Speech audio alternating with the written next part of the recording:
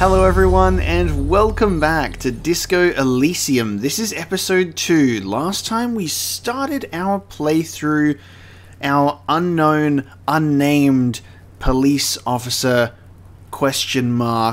has woken up from a 3-day drunk bender to finally get on the case, and we've just been getting to know the place that we're in, the city we're in, and some of the people in the general vicinity. We have not really ventured far, but we really just got our bearings to just understand sort of how the game's going to operate, and it was super exciting.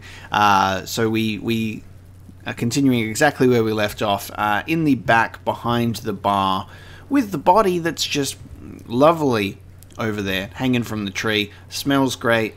It's been there for a week, so we're going to try in our journal. We've got some things to do. We've got sing karaoke.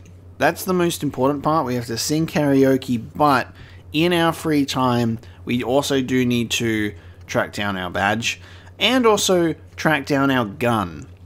So we'll have to figure out where those things are, but I think first things first, what we can do is we can head back into the bar, and we'll try and get the key for the trash compactor. It also looks like we are able to take a little bit of a squiz up on the rooftop, which will be pretty cool. So we'll head back inside. Oh, actually, before we head back inside, because we do have some people, we've got this person that we can speak to out here. We've got a couple of people that we can speak to, so let's try and get some info. So the Whirling in Rags is the lovely establishment that we've been hanging out at. So let's have a chat, shall we? The RCM in Martinez. What can I help you with? You sound surprised. We don't see a lot of police around here, that's all. Okay, I have questions. I have some questions for you. Of course. What can I help you with? My partner told me you may have ammonia. Can I have some? Sure, I'm done with it.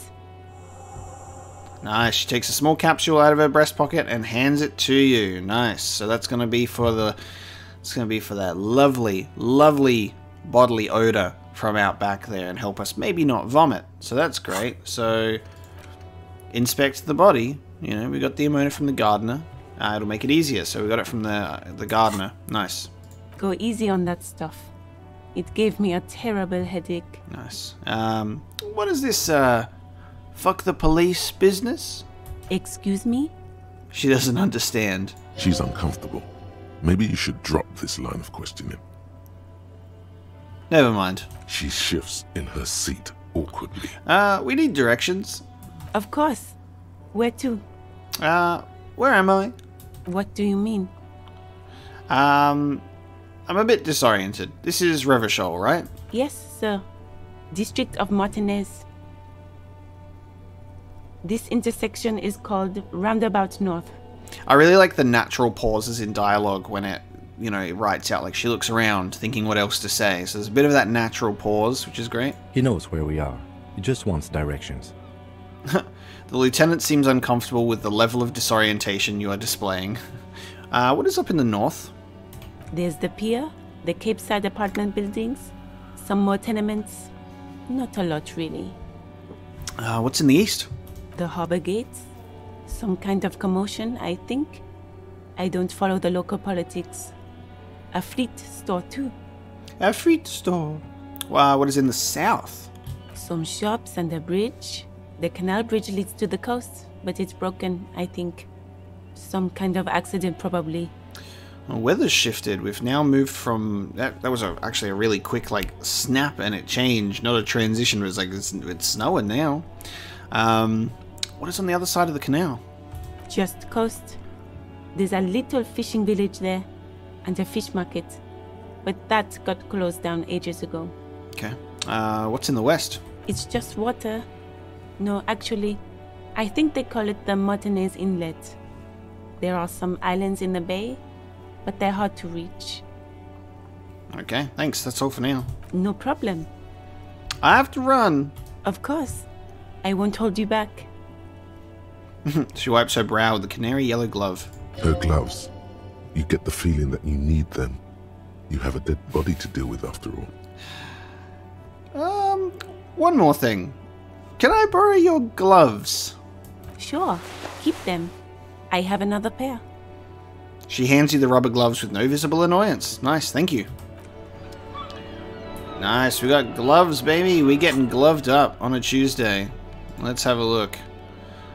+1 interfacing. Yellow gardening gloves. Thick latex gardening gloves in classic canary yellow. Maybe you should retire. Take up gardening as a hobby. It's worth a fort. Bye-bye, bugs.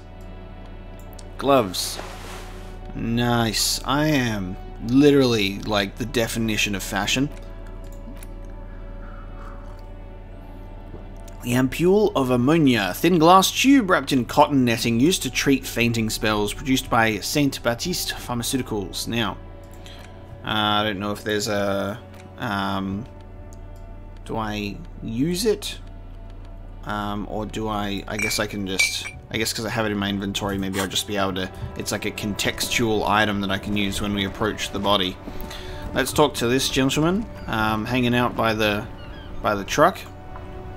I am a gander and a hunter and a gatherer. Feel like a traveler. Okay. The man mutters to himself, accenting the beats as he goes.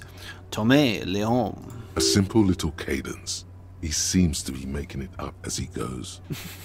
Anthrax. I am the law! Keep listening. From another planet. Hey there. What's going on here? It's the jam, my man. He motions towards the sprawl of lorries with a sweeping gesture. What's the jam? It's a traffic jam for the ages. Harbor gates up the street are shut tight. No explanation given. Workers on strike, scabs agitating, an all-around clusterfuck. Okay. Meanwhile, we're all stuck here in long-haul limbo for days upon days upon days. Upon days. Limbo, huh? So that's where I am. Yeah, exactly. It's official. He too agrees. This is the antechamber of the afterlife. Nice. So how long have you been here? Feels like forever. Like I was born on this here roundabout and this was all I ever knew. Just me and the metal and the tires, the oil and the fumes and mazout. Extravagantly phrased, but I can roll with it. Yeah, imagine. It's been a whole week already. There you go. We get the information out of him in the reply. It's been a week. So tell me, what do you need? Tell me more about this strike. It's like, whatever's going on over at the docks. Workers got a blockade set up, making demands, no way in or out. Okay. What's the union demanding? Some pretty wild stuff, I hear. Like a giant new power crane in half the company? I forget what exactly. Good on them, I guess. I've heard talk there's a company rep in town, too. Like, a strike negotiator type. They'd know what's up. Precise demands and so on. Ah, yes, from the Wild Pines. We'll meet her soon enough, I'm sure. Okay. What do you think the company wants? They want to keep that money flowing in, my man. Ka-ching. He makes a ka-ching sound. He doesn't blame them, but he's not on their side. That's for sure. Okay. Anything else I should know? Anything else? Yeah, this ain't really my area of expertise. I just do my job and get paid. I have things to do and places to be. All of us do. All of who? Us lorry drivers. Cam, your nurse. You still hang around here waiting for this mess to end. Most have scurried off somewhere to get drunk or high. Or laid. Not that I blame them, really. Not you? Not my thing. Chasing transient pleasures is a drag these days. I prefer the examined life now. Thinking, reflecting, observing. He glances down the road towards the horizon, a glint of something in his eyes. He tries his best to look nonchalant, but there's a rigidity in him, as if trying to conceal something warm and deep beneath a cool exterior. That's a low set. That's a low one. That's 17% to try some empathy. What do you see in his eyes? Let's give it a shot. We loving going for those low rolls, baby. In his eyes, an half-familiar longing. Flecks of brown and gold. A half-familiar longing, flecks of brown and gold. Familiar how? It's hard to say.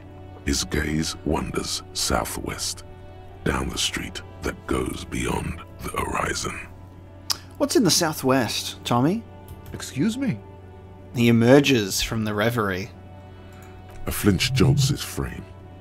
The question has touched a nerve. Hell, I get longing. I've felt something similar since I woke up. Man, I don't know what to say. Not much anyone can do.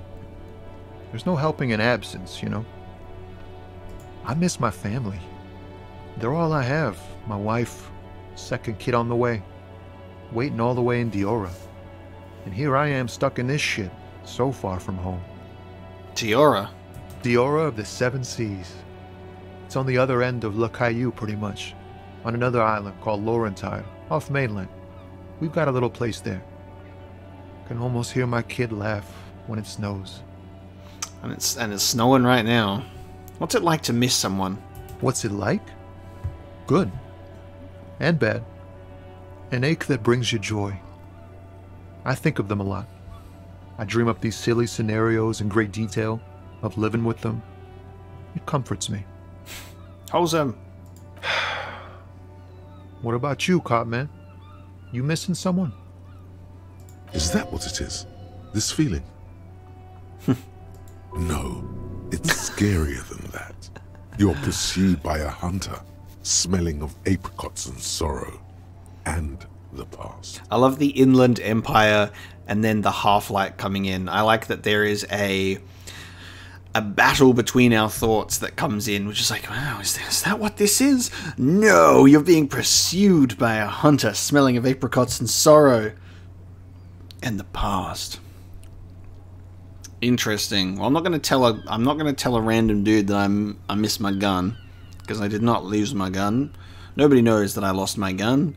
It's fine. I've put it somewhere safe to find later. I'm fine, man. I don't miss anyone. I feel for you, my friend. It's good to miss someone. I like it, knowing there's something more than what I have with me here. But, thanks for this. It's nice to talk to someone, and I know it wasn't easy to ask. I hope you find your way through your own troubles. Nice. These conversations feel so real and natural, even though there's some comedic elements, and things feel so great with different aspects of your personality shining through, but like the dialogue and the genuine conversation that you're having with people feels very, very nice and engaging. We'll continue to ask him some questions. Know anything about the dead man? The one hanging behind the hostel there? He ain't one of us drivers. I know that. All accounted for. Otherwise, I haven't really asked about that. Been wasting time right here. Keep him busy. Okay. It's easy to see he's telling the truth. He's kept his nose out of the dark stuff. Okay. Alright. Busy with what? Analyzing the fundamental structural and psychological conditions of being stranded in the midst of a sea of motor lorries and their sad, despondent chauffeurs. And your conclusion? A sense of surprise there ain't more bodies hanging from more trees. What are you hauling anyway? Oh, high-grade narcotics, illegal firearms, stuff like that. Yeah, that's my boy. Relax. He's merely joking. Wicked. I've always wanted a friend in the underworld. Ha! No, I'm joking, my man. Found runs a nice, clean business. This haul of cargo is mostly sporting goods. You know, tracksuits and that kind of thing. Can I have one? My outfit's a little dated. They usually get shipped to Grad in the Occident, though we've been making headway in the Ilmaran market lately. Nice. Can I get one of those fallen tracksuits you're hauling? We're pals and all, but I can't just freely hand out the merchandise. The bosses won't be happy. But I want to rep the phone gear. Sponsor me, man. I'll be a phone police officer. It'll be good. They'll be like, man, look at that guy. He's fit. He's in great shape, and it's all thanks to phone tracksuits. Okay, that's your machine behind you? This rockin' beauty.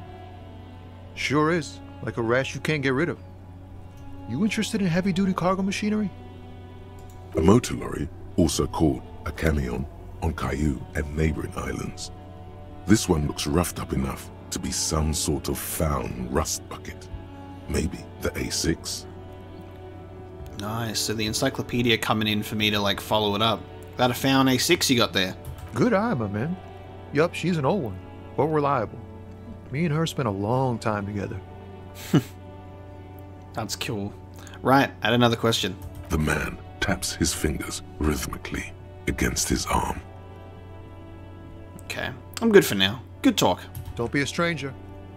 Gives a salute with 2 fingers. That's my favorite salute. And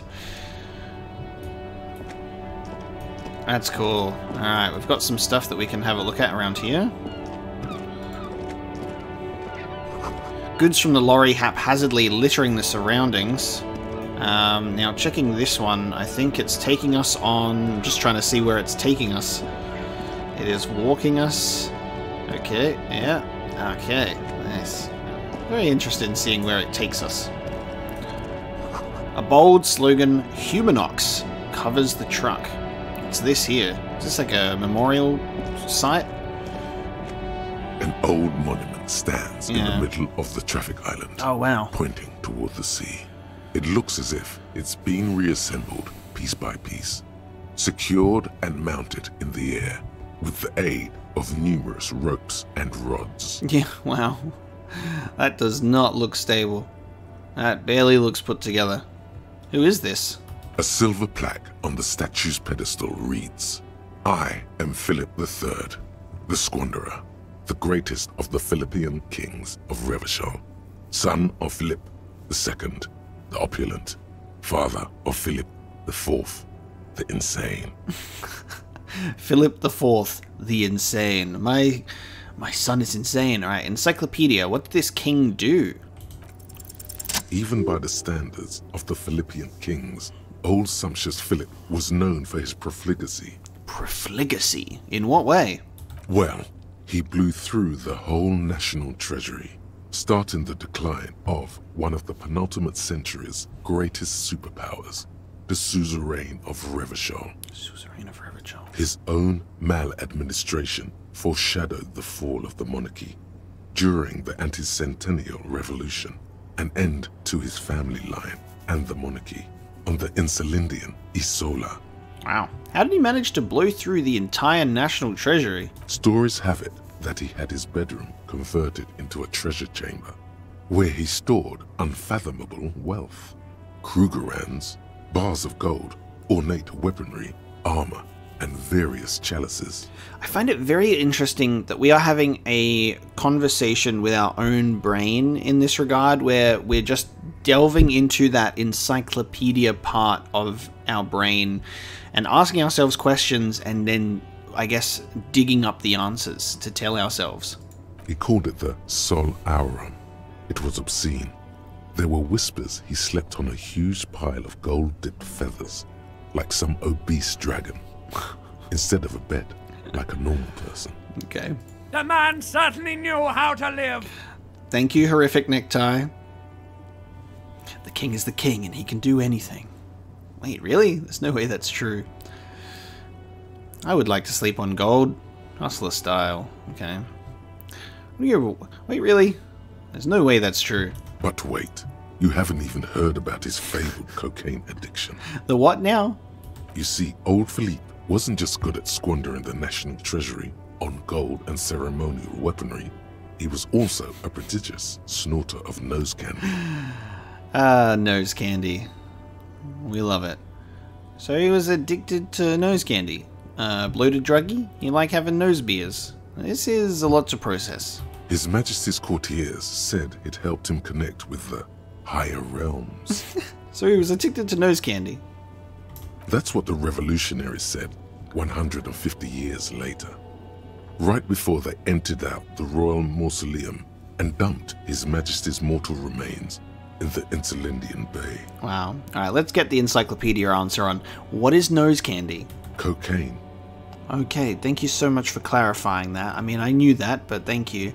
Okay, where is he buried now? Beneath the cold waters of the Interlindian Bay, thrown there by the revolutionaries after they cleaned out the royal mausoleum. What happened to the statue?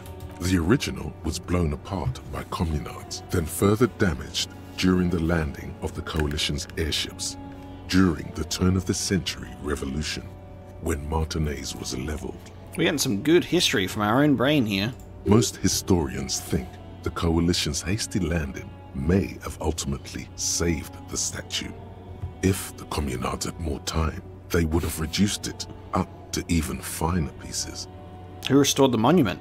Some years ago, a group of liberal, artistically inclined individuals, designers mostly, thought it would be ironic to restore the statue of the most wasteful ruler of Revachol in the poorest part of the city. Okay. The statue is supposed to capture the moment it was blown apart, like an instant frozen in time, a rare butterfly trapped in amber, floating on a sea of shit.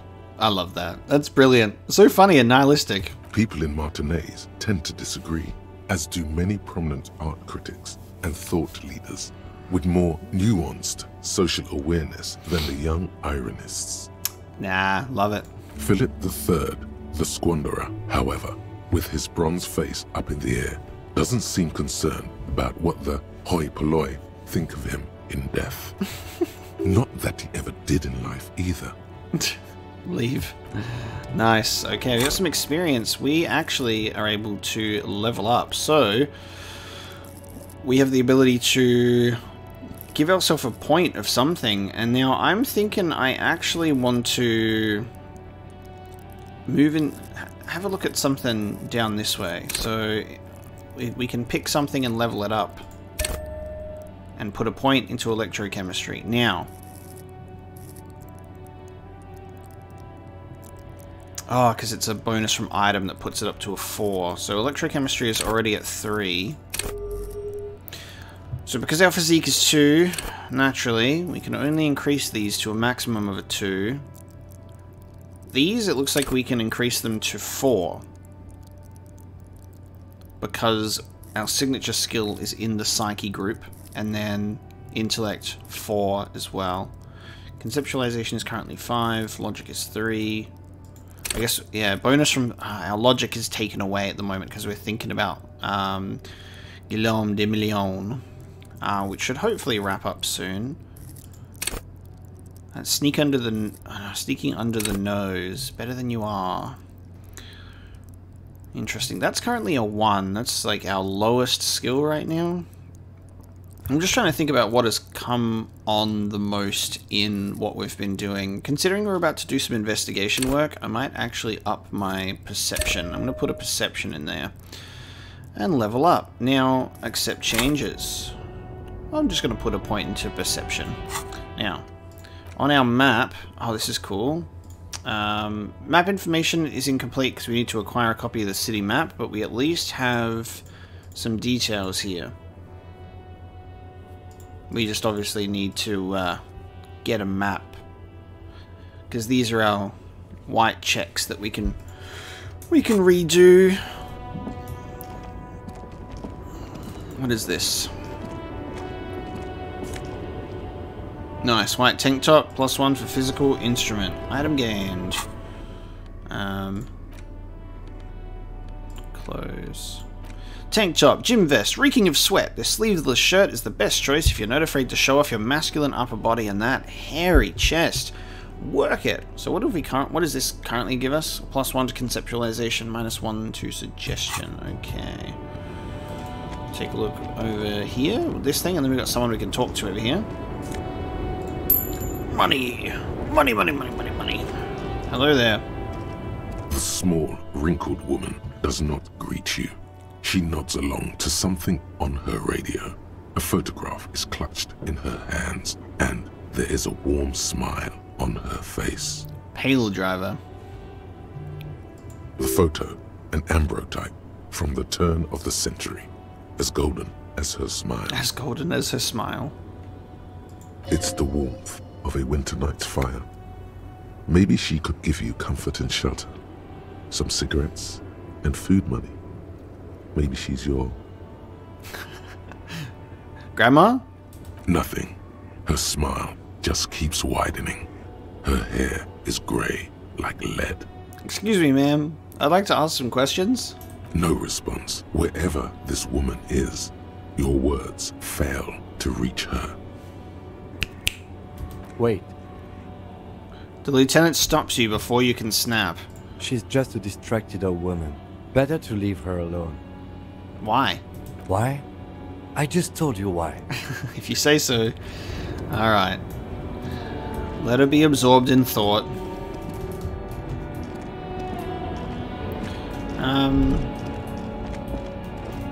Ooh, hang on a minute.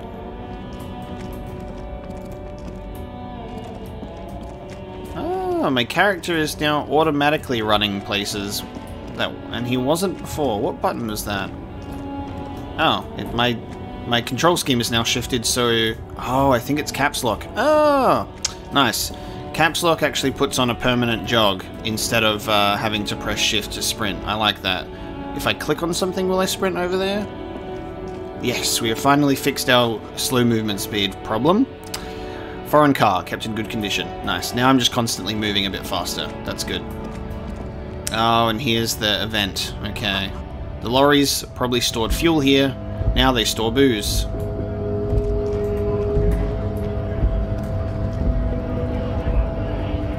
You're not debradors, you're criminals. Without work, I have nothing.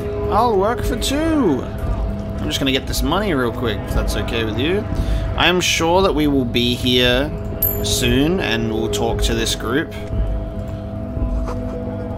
There's the Frit. This is where we could have gotten some stuff from. Yellow roses. Yellow roses. Dozens of them. Tulips too. Look at this. When you just like being able to zoom in and look at this beautiful art style, man. A melancholy pop song plays on the radio. The tear machine stands in the corner. A sign says, 1 bottle equals 10 cents. What is this machine? Oh, that's the tear machine. That's the tear machine? Yes, but what is it? It's a machine for tear. You know, you find tear outside, like bottles or whatever, and put it in the machine, then it gives you money. Nice. So this is where we can come and pop in and do some recycling for some money. I see. And how do I pick up tear for the tear machine? You need a bag, I guess. We used to have some, but we gave them all out, so... She shrugs awkwardly. Feel free to use it if you find a bag, though. I'm sure there are some out there. Somewhere. Nice. Okay, that's good to know. Okay, let's have a look. You see several packaged raincoats fill a low shelf beneath a display of croissants and juice bottles. The raincoats are transparent, except for the big Fritta slogan on the back. Fritta slogan on the back. The packages are small, discreet, sloppily stacked, making them easier to take unnoticed. No need to worry about knocking over a display. Well, we don't even have enough money to buy one. We definitely don't have enough savoir-faire to steal one. What's that? What is what? The girl leans over the counter to see what you're referring It's a raincoat. to.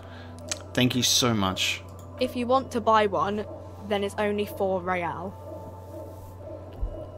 The raincoat patiently await purchase. Her attention is drawn to the raincoats. Stealing one undetected will now be more difficult. Nice. -1 because we asked what is it. That's cool. That's great attention. Alright, let's have a chat to her. Welcome to Frit. Feel free to look around or something. Everything is out on the shelves. She returns to her magazine. What's that magazine she's reading? Before we go on, what is this Frit? I don't know. Frit? She shrugs. And what is Frit? A 7 to 11 grocery store. Why is it written with 3 T's? I think they think that the extra T makes it funkier. It doesn't. The story goes that normal Fritta, with 2 T's, a men's workwear shop in Vredefort, was already taken.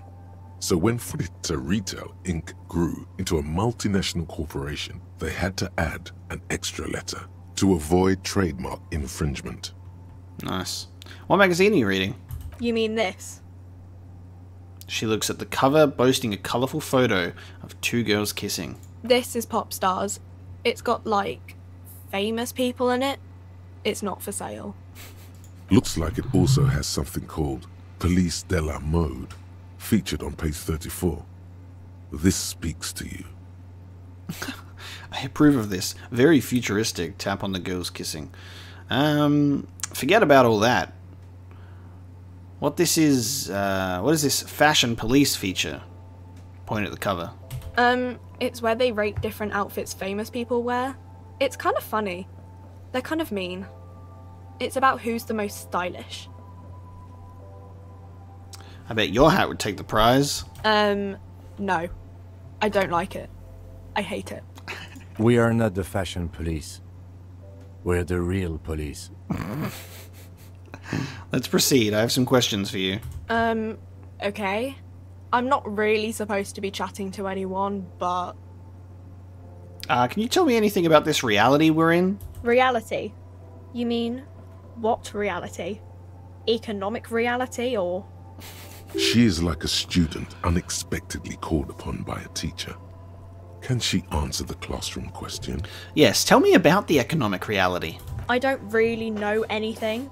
I mean, I'm 15.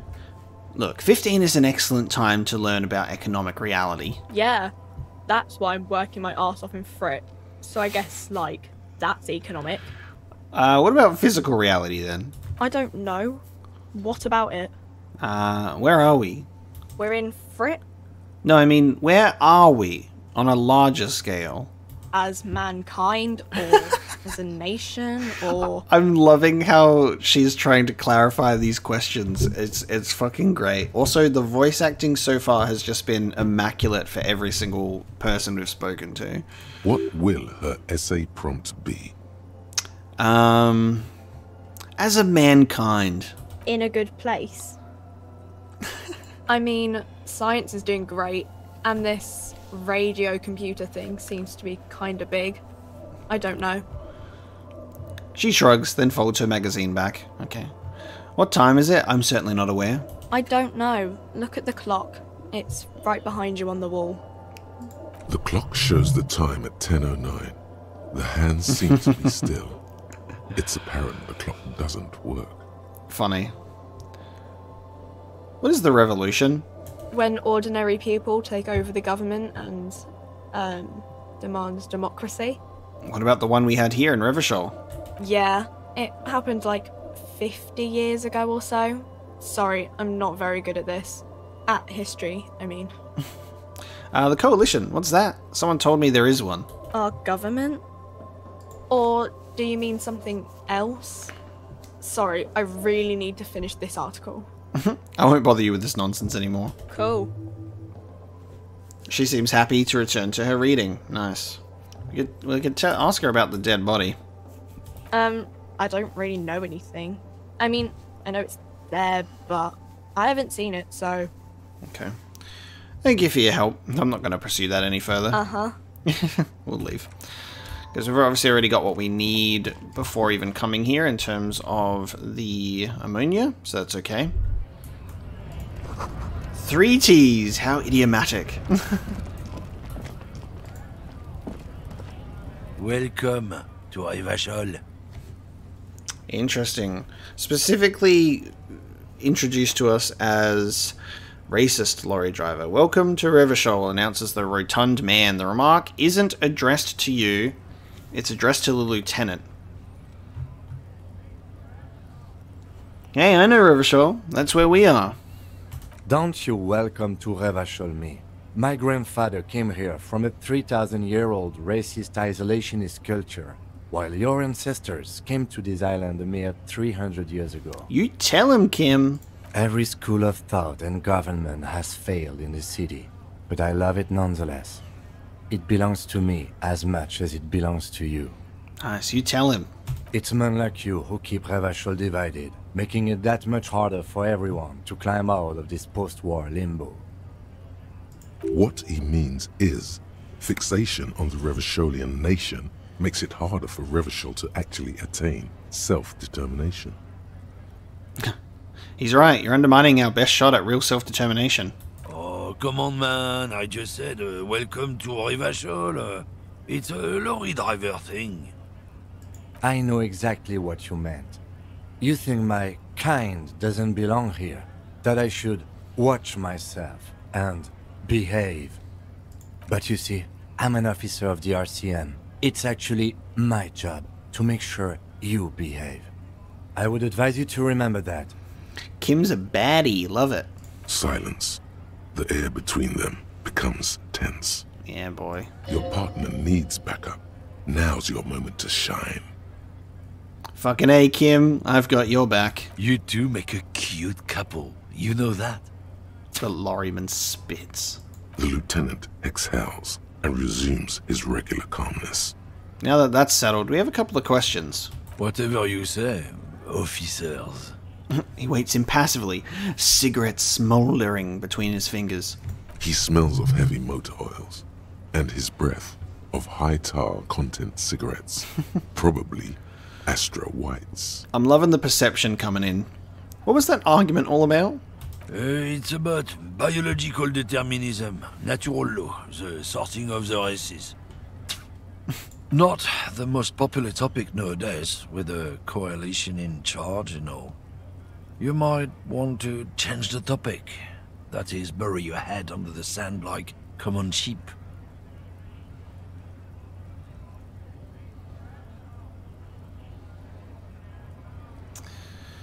I get it. Someone has to be the unpopular guy. I'm not the only one. Look, I've read books. The science of racial theory has all been proved, even if some people don't want to accept it. People who've studied these things say that you and me are superior by design. So, naturally, we Occidentals should be in charge. Obviously, you can see the merits in that. Yeah, I can really tell you're a prime example of superior design. Open your eyes. Haven't you noticed something different lately? An unfortunate downturn, maybe? Huh? When members of the superior race cease to believe in their innate superiority, they stop competing for resources. Yeah? What's the problem with that then? The problem? The damn Kips are showing a real good game lately. Same with the mosquitoes. And the other intruders species too. They're on the precipice of cultural victory. Bruh, he really went, like, full on into it, too, because he started off with just that Welcome to Revachol thing, which, like, Kim launched in about, and then he, like, settled down, and now he's just, like, going into a full tirade. Cultural victory? What is this, then? I've already made up my mind when I hear it. It's true. Also, you need to realize the dangers of mixing races. Who knows what might happen if people don't stay in their birthplace? You might end up with a new sub-race, with unknown characteristics, leading to extra competition. That's why you've got to control the offspring. Isn't there, like, more important things to, like, worry about? Like, you know, the impending doom of our entire species? And how we're, like, hurtling ourselves towards the end times? Instead, we are at war with each other. Yeah, I'm not down with this. Why don't you go fuck yourself? Don't push your luck, runt. Alright, the man gives you a disgusted look, then turns his attention elsewhere, ignoring your presence. Nice work, bud. I'm gonna go have a look at this thing. Now look at this nice magazine rack. Jump Jams, a popular music mag. A glossy magazine, most able-bodied men. This issue hosts a top 10 list. Alright, let's see what else we got. Oh, hang on, there's a bin I can interact with, guys. A bin for magnesium. Nice. That's where we want to get our... That's where we want to get our magnesium, in the bin. Closed for winter. Alright, we're gonna head back in now so we can get the key to the trash can. We got to know some locals briefly. Oh god, there's more over here as well. There are bottles inside. I could pick them up if I had a bag. Damn, I need a bag for my bottles so I can make money. This Laventurier mail collection box has been heavily vandalized with graffito. A closer inspection reveals 2 bullet holes in the front. 2 bullet holes in the front. You reckon they're from my gun? Mail collection box has been heavily vandalized. A faint sticker on the side reads, RCM Emergencies Desk number 8102, with a slogan, Mankind, be vigilant. Fuck you, mail delivery box. Ow, I'm weak, bro. There is a hollow, saddened ring as you kick the Laventurier mail collection box. It sounds betrayed, in disbelief even. I literally thought I was about to lose some health. Your toe has suffered damage. It hurts. Great. Don't do anything physical. I'm a fucking stick figure, apparently. Cool. You really showed that mail collection box. Yeah, I did. He does not actually think it's cool. If anything, the lieutenant feels sorry for the poor box. He's leaning in to inspect the layers of graffito that deface it. Rub your toe. You think so? You think it was cool? I don't.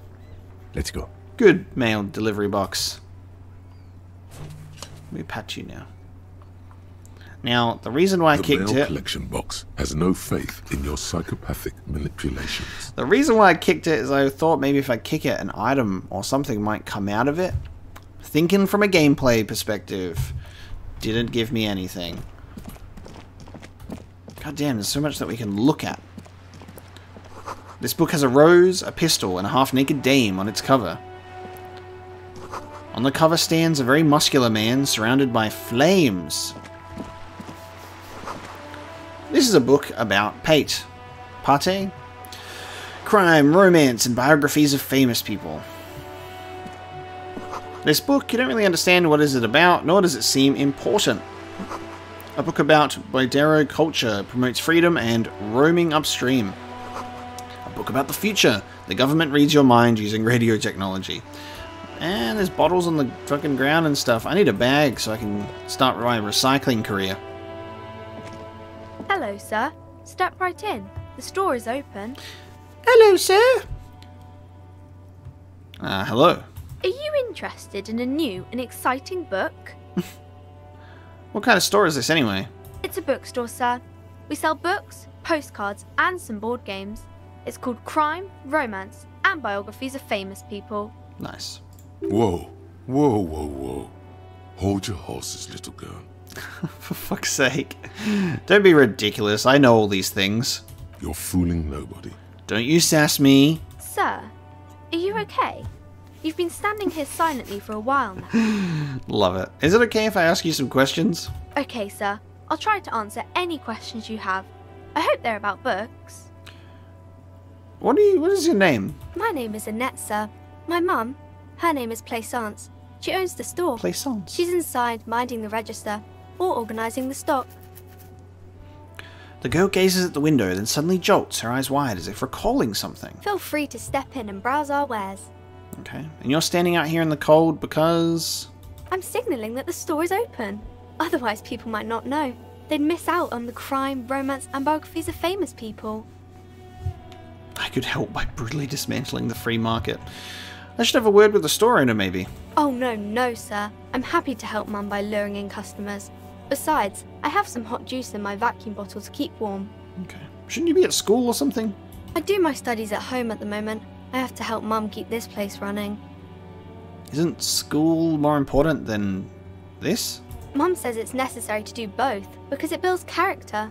Mum says a proper worker is dutiful. That's how you get ahead in life. You succeed. There is stress and unease behind these words. She's reciting etiquette. How's the business going? Mum says it's peachy. She was a little afraid at first. There's talk about this house being cursed. Behind her, the window has been boarded up. You sense the boards creaking, twisting for a second, and some kind of doubt in her tense shoulders. Cursed? In what way? Cursed in the way that makes them say that no business has ever really thrived here, sir. That they all go... Arse up. I wouldn't really say it like that, but I guess so. This sounds rather serious. I should probably look into this. Narrow your eyes and look through the creaking boards on the window. We can go into the bookstore and ask about the case, but I don't see much more to look into here. Yes. Please do also look at our wares inside. The postcards and board games are there, sir. How does this curse manifest itself? It does not manifest itself in any way. It does not exist. I liked it better when we were talking about whether it's appropriate to stand out in the freezing weather. But Kim, the plasmic manifestations. No such thing. Okay. Anything else you wanted to talk about, sir? Enough about the curse for now. Maybe I can tell you about some of our books instead. Annette looks at your shaved, prickly chin. It distinctly contrasts with the oily mutton chops that surround it. I love that description. That's cool. Who are these famous people? Oh, kings and queens and generals of old, or artists and writers, or musicians, those kinds of people. There's usually something extraordinary about them. She scratches her cold, reddened cheek, then continues. I think that's why people read them, to find the secrets of their fame. Seems like most people who read those books fail to get more famous from reading them. Reading those doesn't make the readers more famous, does it? But it does make the famous people more famous. It does. Fame sounds delicious. These famous people sound like a bunch of dorks. Annette's expression remains ever so helpful, but she doesn't say anything. Never mind, I literally had nothing else to say. Okay. I'm not going to ruin this child's life. Okay, bye. See you around, Annette. Let's go take a look inside. Getting very distracted by just talking to anyone and everything and looking at anything and everything. And it's super enjoyable. Gift books and molten candy. You got any nose candy? Old sports magazines tucked away in a dark corner. Look at the detail on the wall, so good. The book collects the national recipes of Ardor. They are all about lake trout.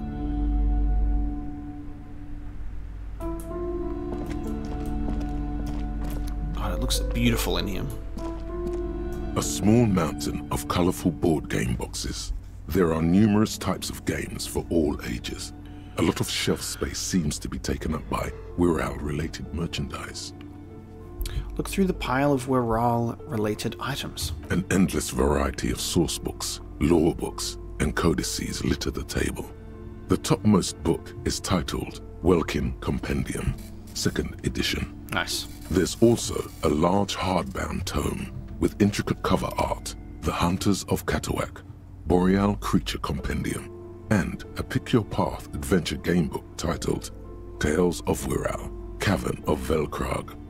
Books in a board game section? Who wants to read books? Anything that really catches my eye? There's a box that says Wirral, 3rd edition Mega Setting Supplements Module. The side panel notes, a fantastique adventure board game, new maps and miniatures. A sticker on it displays 25 real. We are so poor right now. Let's leave. Immensely poor.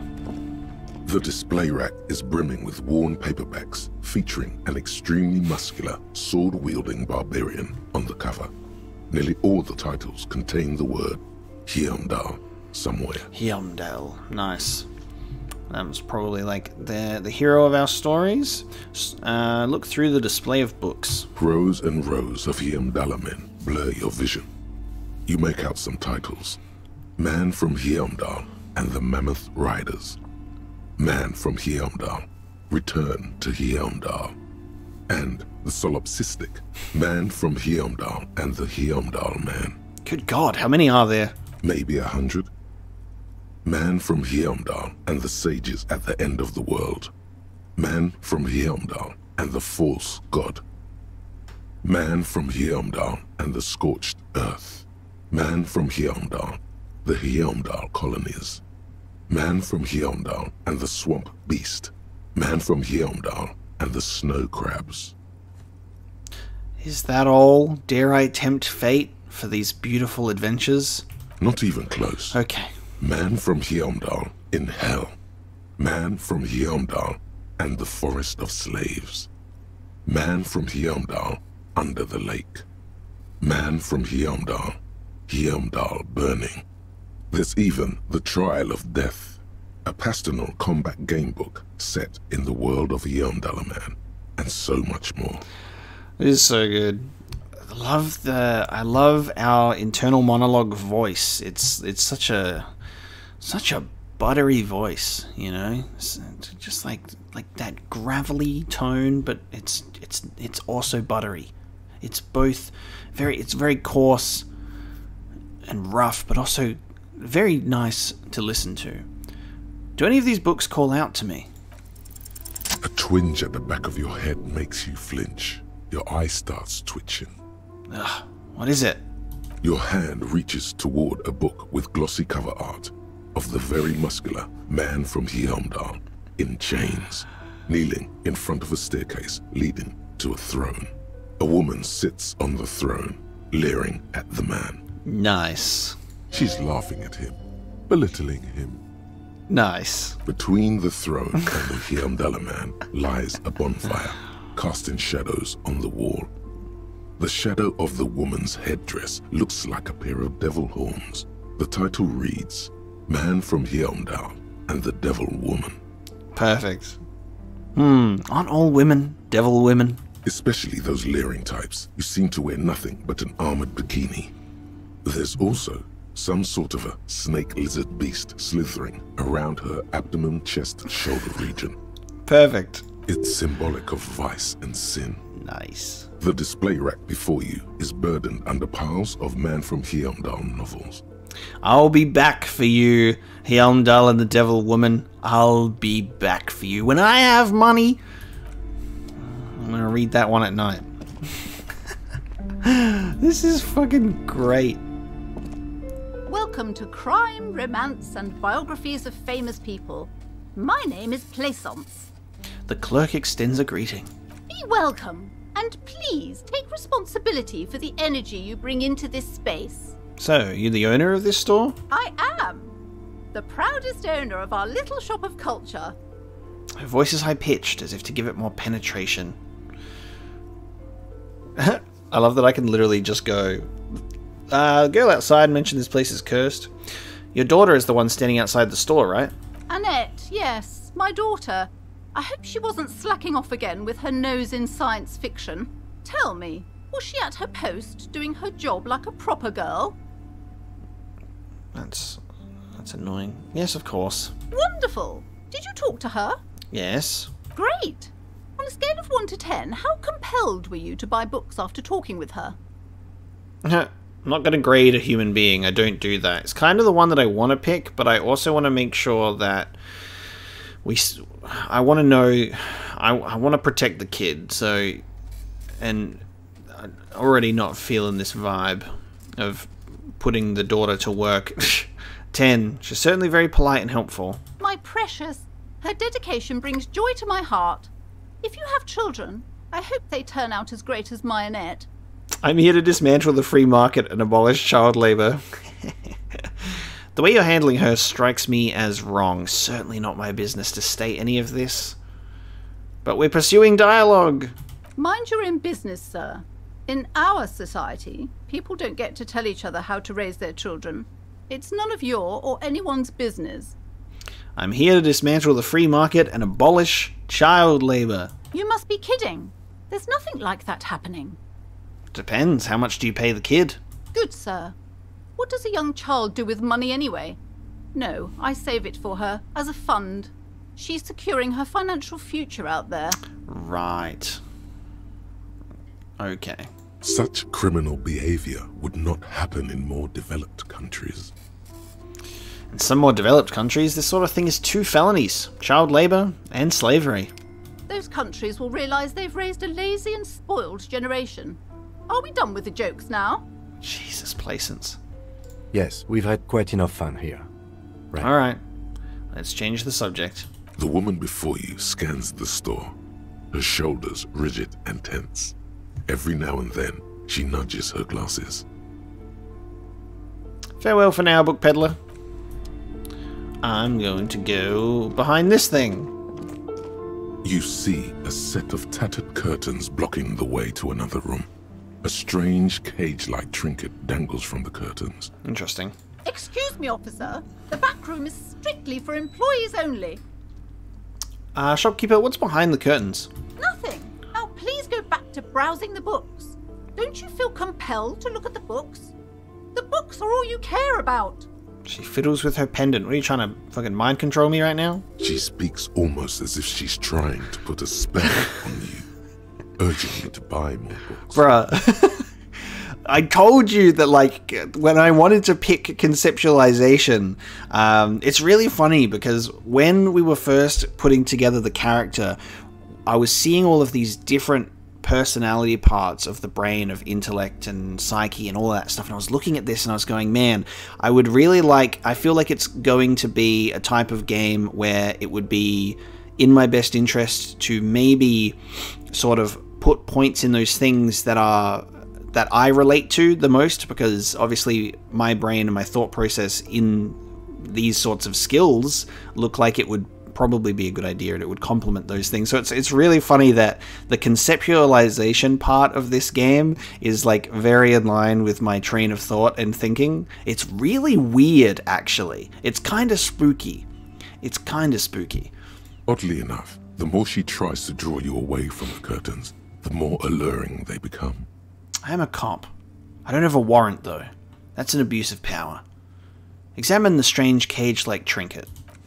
You see some kind of charm, an irregular polyhedron assembled from bones, sticks, and straw. Inside, a disturbing fish head with empty eye sockets stares at you. Okay. Interesting. You warding off evil here or attracting it? This is a traditional Seminese ward, meant to provide protection against ill luck, bad dreams, curses, and other supernatural scourges. Supernatural scourges. And who are the Seminese? Inhabitants of Ile de Fantôme, the Seminine Islands down south. Okay. Aside from poking at it suspiciously, there is nothing else to do with the fishhead charm at this time. The curtains remain shut before you. I'm going to ignore the curtains for now, because actually I want to pursue the dialogue maybe and tell her about and ask about the cursed place that this Hello is. again, esteemed officer, and welcome to Crime, Romance, and Biographies of Famous People. The girl outside mentioned this place is cursed. Cursed? Who said that? Annette? I will have a word with her. This place is not cursed. It has a robustly magnetic energy. Good for commercial activity. My business is thriving, sir. What in God's name is she talking about? Okay, that didn't go anywhere. Farewell for now. Interesting. Okay, let's go upstairs. I am tempted to look behind the curtains. These shelves are overburdened with books from the same series. You see the name Dick Mullen over and over. It's me, I'm in books, I'm famous. A couple of spook novels hide amidst all the detective books. Thrilling tales of spycraft and daring do. Look through the display of books. Crime fiction is a disgrace. An asinine misrepresentation of the physical attributes of the arduous everyday work of actual police officers. These books greatly overstate the excitement of police work, glossing over how long it takes to actually follow up on leads and eliminate dead ends. What's more, they completely ignore the psychological hardships of year after year coming into contact with people during the worst days of their lives. Not a single mention of all the stress this work creates upon the officer's family. Detective fiction just doesn't tell the truth at all. Now, would you like a list of all the books found on the shelf? That's because it'll be fiction and it sensationalizes everything. It wants everything to be shiny and attractive and not, you know, disgusting and off-putting and, you know, realistic, you know. Sure thing. You see Dick Mullen on the job. Get Me Mullen. Get Me The Mullen. Stalwart Adventures of Richard P. Mullen. Richard P. Dick Mullen. Mullen and the Murder in the Orchard. The Sordid Affair of Dick Mullen. A killing is declared. Dick Mullen in the murder house. The final case of Dick Mullen. An obvious lie. Dick Mullen in the clock tower. The ordeals of Dick Mullen. Dauntless Dick. Dick Mullen's funeral pyre. No, the murder murder of Dick Mullen. Dick Mullen dies? Oh no. Turns out he faked it to solve a case. Sherlock Holmes. Are there any more? Shelves filled to the brim with crime novels featuring the supposedly stalwart Vespertine detective, Dick Mullen. Love it. So we've got Heim Dellerman and Dick Mullen. Famous. Okay, love it. Let's take a look over here. A quaint picture book brochure, very colourful. It's a tome of fascist magic, rather candid. The plaque on the shelf reads, Biographies of Famous People. You see a large variety of names, none of which ring a bell. Yeah, famous people, not really into them. Look through the display of books. Browsing through all the books with all their names makes your head spin. None of these seem important or relevant. It's all just vapid egoism. Suddenly, a particularly odd title catches your eye. It reads, High Speed Love, the tragic true love story of Jacob Irv and Alfie Delatraz, by one Cecilia Averbrook. What's it about? High Speed Love chronicles the romance between two of the finest tip-top tourney racers in history. One of them is the madcap driver, Jacob Irv. His blonde mane graces the cover. His blonde mane. Next to Irv's life story, you see a slim biography of an Occidental rock star called the Anti-Star. He's famous for shooting morphine into one of his eyeballs and cocaine into the other. Hell yeah, boy. Next to that, Revacholian radio personality Guillaume Bevy stands in front of a rundown drug den. He's a permanent fixture on Channel 8, reporting on real-life crime and ruining cops' days. I really must insist you buy one of the books. Reading them is not for free. Do still browse though, but not too long. I'm sorry, I did not mean to rush you. You are browsing. Go ahead. Take your time. Time is commerce. Leave. I do not respect your opinions. Several maps have been attached to a bulletin board hidden inside the alcove. They're held up by small pins. The board has come loose from one corner. Ooh, can I get a map to the city here? The maps look old and faded. Your eye catches a map of Insulinda, a map of Revachol, and a map of Martinez. Nice. Old and faded though, so I wonder if they're outdated. Look at the map of Insulind. This large map displays archipelagos. You see a constellation of small dots on the light blue emptiness of the Insulindic Ocean. The largest in the northeast is La Caillou. You are here. Another far away in the southwest, Seminese Islands, Ile de Fantôme. What else? Ozon, Laurentide, Fas a la Mer, Archipelagos, North Arcade Islands, all just specks of dust on the vastness of the Insulindic. On the edges of the map, the color fades into a blur of dotted lines, black and white, disintegrating into mathematics. Visual calculus. In the northeast, a dust mite stands on the north coast of Caillou in a bookstore. It's you. Squint first. Can you see cities on the islands? You can. On Caillou, Revachol, a single black star. On Ozon, Fondelier, and Vilmandu. On archipelagos, Croyan Moran, Villiers. On Seminine, Olduvai, and on Laurentide, Deora of the Seven Seas. Hey, that's the only one that I recognize because we spoke to that guy. All of those words have gone in my brain and they've already left. I'm not going to be able to recall so many new names. 850 million people live on these little dots. An oceanic world of culture and commerce torn apart by history. Look at the edges. The ocean breaks apart into a tangle of cosines and azimuths, all pointing into pale nothingness. Windy is the north azimuth. Grad is the northeast azimuth. Samara is the east azimuth. Seol is the west azimuth. Isolas, they're called. Okay. Connections to other worlds. Words past the Incelindian, unknown to you. You only know you've never been there. You have little idea what they are. Oh. Distant stars, gods. But looking at them makes you feel almost non-existent. Whatever they are, the Isolas are immeasurably large compared to you, and very, very far away. Yes. Space and stars and gods and constellations and the cosmos make us feel very tiny and insignificant on this pale blue dot. Perhaps they are gods. Gods of distance and outer dust. Really surprised by how much dialogue and information we're getting just by, like, for example, just looking at one map of many. You know, just you look at a map and you get this full segment, which is, it's just very, very bizarre. I really like it.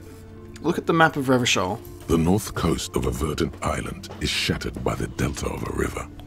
It is the River Esperance.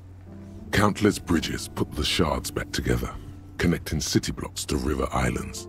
La Delta says a great artificial heart in the center, teeming with life forms and construction. To the east, rolling hillsides, Le Jardin, Stella Marie, the suburbs of Saint-Baptiste, swallowed up into the megacity. They sound rich to you. This is Revachol East. Everything in French sounds rich, you know, and everyone wants to go to Paris, and they go there, and then it's Paris syndrome, and then they're like, oh, it's not as romanticized, it's not as good as what everyone said it was gonna be, because it's so heavily romanticized. Go somewhere else in France instead. And west of the river? Houdon. It's somewhere to live. Not bad. Then there's Jamrock. It's bad. People shouldn't live there, but they do. Then Forberg. It's almost as bad and much larger. Then Coal City. It's the worst. I mean, a place called Coal City probably would be pretty bad. You feel you're just west of Coal City, somewhere above Jamrock and close to Coal City. Nice.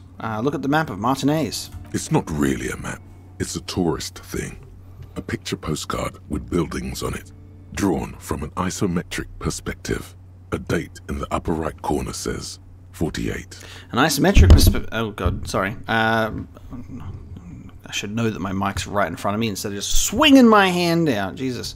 I was just gonna say, like, an isometric perspective, huh? Pretty good. Pretty good, huh? It's almost as if we're viewing this world from the same angle. Still, it's detailed. Could be pretty useful for scouting ahead. You see the jagged boxes of an industrial harbor, even the whirling in rags there. Storekeep, can I buy these maps? I'm sorry, officer. The map of Martinaise is the only one available. The other two are not for sale anymore.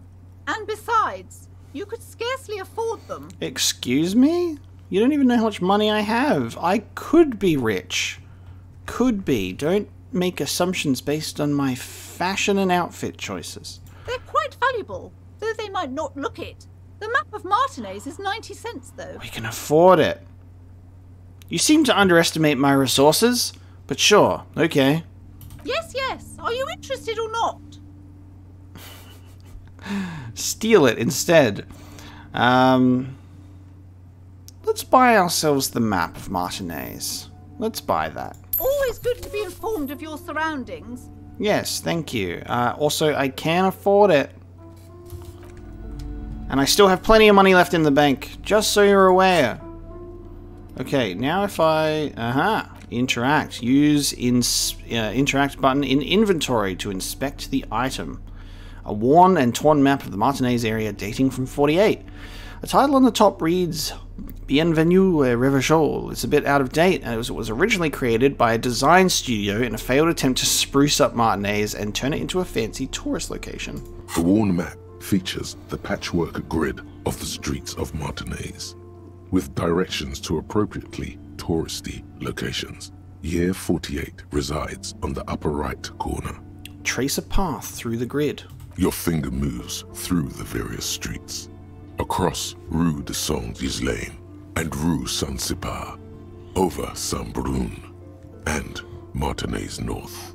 Finally, coming to a halt on the spot where you are currently standing, although the map gives no such indication itself. Okay, cool. So if I were to... Where am I? If I go into journal and I go to map. Cool! We have a map. Oh, that's so cool. Okay, so... Oh, that's really cool. Tracing your fingers through... What is with the giant cube?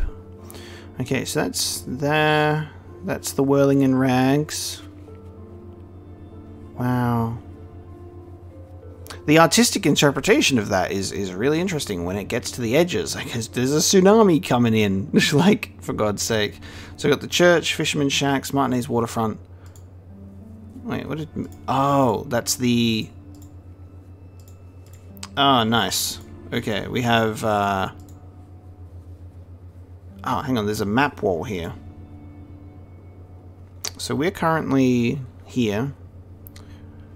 Maybe we could have gotten a map from here instead of buying one. Or maybe we'll get a different map? I don't know. Revachol Zone of Control. Oh, we bought a map instead. Maybe we'll check out this map wall. Another boring book, just discarded here. This bookstore is not strictly about crime, paranormal books, and biographies of famous people. There's also a wide range of paranatural literature. Storekeep, what books are these? Amidst the various books, you find one written by someone named Matthias W. Dundas. It's about wholeness, unity, balance. Okay. These three things are very important to the working class mind. The point of the book, and many others on this shelf, is to give people medicinal advice in situations where they don't have access to paid health services. How does that work? It serves platitudes, while also telling everyone that traditional medicine, the kind people don't have access to, and which costs more than this book, is garbage, and would only give you cancer anyway, without even curing your cold or anything. Wholeness, unity, balance, on the other hand, can basically take care of anything. Though it is important to note, when it's up to your mind to heal yourself, then it's because of your mind that you're ill in the first place. Does the book say anything else? The book features chapters on topics such as how to find magnesium. It even lists plants you can harvest magnesium from. How to continue drinking if you're an alcoholic who has destroyed his liver. And there's even a chapter on the ancient Seraïs tradition of using duck gallbladder preservatives to treat and prevent sexually transmitted diseases. Pre and post factum apply. Nothing worth buying. Nothing worth buying. This is just mundane garbage. What's even paranatural about this? Oh, nice. Find something truly otherworldly. Nice. We heard about the curse, therefore we have a +1. The throbbing in your head increases with every passing moment you gaze at this shelf. Imagine failing that. Suddenly, as if out of nowhere, a small green book becomes apparent. The title of it reads, Medicinal Purposes of the Pale. What's the pale? The book contains very little explanation on the matter. This knowledge seems to be taken for granted. What's this book about? The book contains descriptions of various pseudoscientific therapies, alternative medicines, and folk remedies involving the pale, also known as le territoire. Le territoire. For example, it recommends vigorously swatting one's naked body with a venik or hand broom, made from the leafy twigs of a young birch tree from the near pale. Sounds invigorating. It is, and good for the circulation too. What else? It also recommends consuming distilled spirits like vodka or whiskey that have been aged in the pale. Readers are instructed to cover these jars in a shallow hole just inside the pale and leave them there for 30 to 60 days, depending on the potency desired. And what does this pale-aged liquor do? Among other benefits, it is alleged to restore a damaged liver to perfect health. Okay, I should probably get my hands on some of that. What else is in there? For general health and well-being, readers are encouraged to take regular strolls through the Pale, though a sidebar cautions readers to limit each stroll to less than an hour. These strolls promise to cleanse the mind of worries and the body of toxins, especially if the perambulator performs this ritual in the nude. Nudity figures prominently in a number of these prescriptions. This is exactly what you need. Huh. Anything else of note? There's an entire section devoted to cures for men who are struggling to perform their marital obligations. Oh, well, I certainly don't need that, because I'm not married. But if I was married, I still wouldn't need that. You close the book and return it to its place on the shelf. Damn, we can buy it. So I feel like these books that we're able to buy seem, especially this one has stood out the most, that it actually seems to have some sort of positive aspect to gameplay, where this one can actually give us tips on like magnesium for our morale. So buying these books is very roundabout description actually beneficial to gameplay. So we'll have to maybe look into these when we have money. When we have money. Okay. Do we want... Everyone knows the most interesting thing about fascists was their magic. Do we want to pull open these curtains? Like, does curiosity kill the cat? Kind of. The curtains, tattered with age and... Pull them open! Just as you're about to pull apart the curtains, the petrified voice of the shop owner cries out once more. I'm letting the intrusive thoughts win. Sir, don't touch that. I told you it's off limits for the customers. Her hand is closed around her pendant, her fingers nervously playing with the talisman. Parapsychologically speaking, we're done if you decide to open them. I won't be held responsible for the consequences. It's too dangerous. Parapsychologically speaking. She looks away, mumbling. Why is everyone always messing with the curtains? Why can't they just buy books like normal people?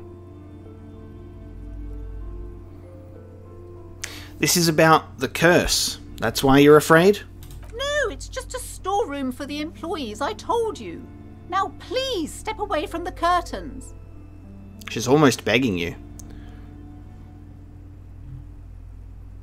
Ma'am, this is different. I'm a police officer. I need to get in there. Why? It's not like anyone was killed there. She stops abruptly as a hand flies over her mouth, baffled by her own bluntness. I'm sorry, I don't mean to be so impolite. Just please don't go there. I can't allow that. You'll only make things worse and unleash the powers. The powers, but I sense this place calling for me. I must investigate beyond the threshold. You do? My God, even more reasons not to mess with the curtains. Just step away, dear sir. I don't care. You can't stop me. I'll open them. No! Please just talk to me, officer. Come here and let's talk this through before you decide to do anything extreme. Talking is always good. Go see what she has to say. Okay. There is something mysterious about the curtains. Be careful. The curtains, tattered with age and covered in dust, hang before you, as if taunting you. Okay, we'll ignore them for now. We'll hear what you have to say. I have the most patient partner in the world, by the way. I am walking through a bookstore, talking to myself. I'm standing there staring at a bookshelf in silence, analyzing all of the Heim Dellerman books and Dick Mullen books and paranatural books. And I'm sitting here just like this. Obviously, my brain's tinkering away, and he's just standing there going, oh, that dead body's been there for a week. You know? Hello again, esteemed officer, and welcome to crime, romance, and biographies of famous people. Why are you so uptight about those curtains? I just want to know what's on the other side. I already told you, it's just a storage room for employees. I don't understand why it's so important to you. Because it's the unknown, and humanities have a natural curiosity for answers, and we must know what lies beyond, just beyond the veil. Just let it go, officer. Go buy some goddamn books. You're supposed to be drawn to the books. No. If it's just a storage room, then why does it have a Seminese ward protecting it? It's just for decoration. She wavers under your gaze, mouth pressed into a tight-lipped smile. Then something breaks. Okay, fine. It's because this place is cursed. Just like Annette said, they don't call it the doomed commercial area for nothing. Are you happy now, officer? Happy that you've ruined everything? So manipulative. She closes her eyes and starts mumbling something to her pendant. Host of hosts, she prays. Guard me and my honest business venture from the curse that lurks behind the curtains. How does this curse manifest itself? The curse is so much worse than you could imagine. It's a disease, eating at the very foundation. A shiver runs through the woman as she looks around the dimly lit store. It's the curse of financial distress, of ruin and bankruptcy. She peers at the curtains again. Didn't that curtain just move? Didn't that curtain just move? Okay, I'm a little confused. What does that mean? Everyone knows that all the previous companies in this building have sooner or later declared bankruptcy, and their malicious spirits are still here, feeding off bad business practices and disappointing income statements. Okay. There's something wrong with this building, I can tell you. Ever since I arrived, I've sensed an eerie lingering presence, as if I was unwanted here. Could it just be the way that you approach business is maybe not so appealing? Why didn't you just tell me right away it's the curse? It's not good to talk about the curse, not in detail. The negativism, it's dangerous. Talking about the void wraiths angers them. Wow. Void raves. You have new words. You have new words. Have you sought help from anyone? Yes, I've contacted numerous parapsychologists, and even a pair of Simonese mediators. They provided me with the wards. She nods at the strange cage-like trinket on the curtains. The wards help to keep the doom at bay and protect us against the darkness that lies further in the building. Even though now I fear, it's not enough. Is your pendant part of the wards as well? Point at her necklace. Oh, this? No, it's a special Himian amulet, blessed by desert pygmy shamans, with a spell of compulsion. It's to compel people to buy books. It doesn't work. There are numerous spells cast throughout the store. I had the books anointed with a different inducement spell, for example. It's guaranteed to boost sales 15%. Okay. Desert pygmy shamans. That sounds like a rather questionable way to describe a group of people. That is correct. Would you like me to take the case? I could investigate, see if the curse is real. Most certainly not. I don't want anyone who's not familiar with the psychic arts to get involved in this mess. Stay away. Leave the spirits be, so they can return to their slumber. You don't know what... I've got stuff going on in here. I have a third eye for this kind of thing. You know, just let me in. My liege, you know what this case calls for? A para-detective. That's right. Me. Oh, gave smartass parenting advice -1. No! Okay. Dialogue that we did earlier really just kicking us in the butt later on. We really need to watch what we say. I even said it wasn't my place to get involved. Convince her to let you investigate the doomed commercial area. Okay, 58%. I really want to get in there. Time. No! My machine. Oh, I really want to get in there, dude. Ma'am, do you know how me and my partner are known to our colleagues back at the station? No. The storekeeper has crossed her arms. The lieutenant looks at you, waiting to see where this is going. You've got this. Just go with it. This is elegant. Crime Bros. Not at Kim. We're called Crime Bros, my partner and I. Wait, that's it? I don't want to say that. Stop being such a fussy prude. You can't convince her without lies. No, it's really stupid. The woman before you scans the store, her shoulders rigid and tense. Every now and then, she nudges her glasses. Put skill points into drama to open this white check. We can open it if we put a point in drama. I know what I'm doing when I level up next. Or we force the curtains open. Because I really want to get in. The curtains, tattered with age. Rip them and apart, covered this dust. time for real. I'm doing You it. see a dimly lit room full of dusty furniture and trash.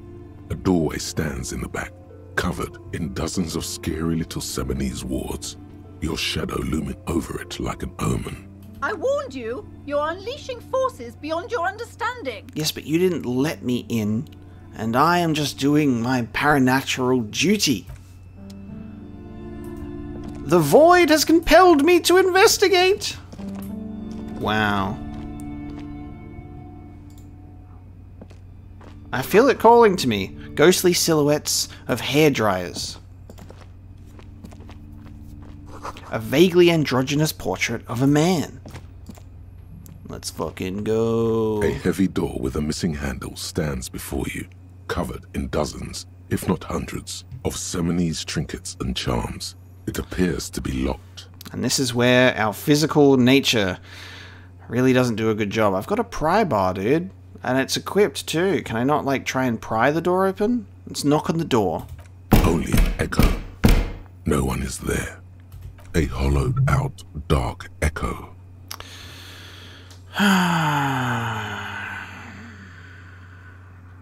Why can't I use the pry bar, man? Hiya! Oh, God. Oh, the shoulder! Oh my god, my health is critical, dude. Ow. Shoot. Whose moronic idea was it to just run through the door? Don't you know that things like that... Oh no! Oh, I didn't realize we were on a timer. Feel something in your chest. An unnatural pressure. It's spreading to your left arm. Your jaw. Oh god. I saw the health bar going down and it was too late. I didn't realize you had to quickly press a button to fix it. I thought that it was just going to keep us in like a critical state. Okay. I'm sure it's just heartburn. Oh god. No. It's many years of combined self-neglect and self-abuse. Try to remain conscious. I do have health to heal myself with. All you feel is pain. No. You have to surrender now. I actually... We all do. It gets so dark. You don't even see her face. Like you always thought you would. Oh. You only see pain and fear. That is actually so miserable and sad. I can't believe I have killed myself by kicking a mailbox and trying to break down a door. I'm physically inept. Cop suffers final heart attack. A detective lieutenant of the RCM passed away yesterday. His death, though abrupt, did not come as a surprise to those who knew him. He was the heaviest drinker I'd ever met. Captain Ptolemy Price, the deceased superior officer, commented, "That ain't easy on the ticker." He loved his liquor, sure, said Detective Chester McLean, friend and colleague. But I think before he ever had a heart attack, his heart was broken. According to an official statement given by the RCM, the officer was on the brink of solving a murder case. Bruh, when you die, you get your fucking death notice in the newspaper.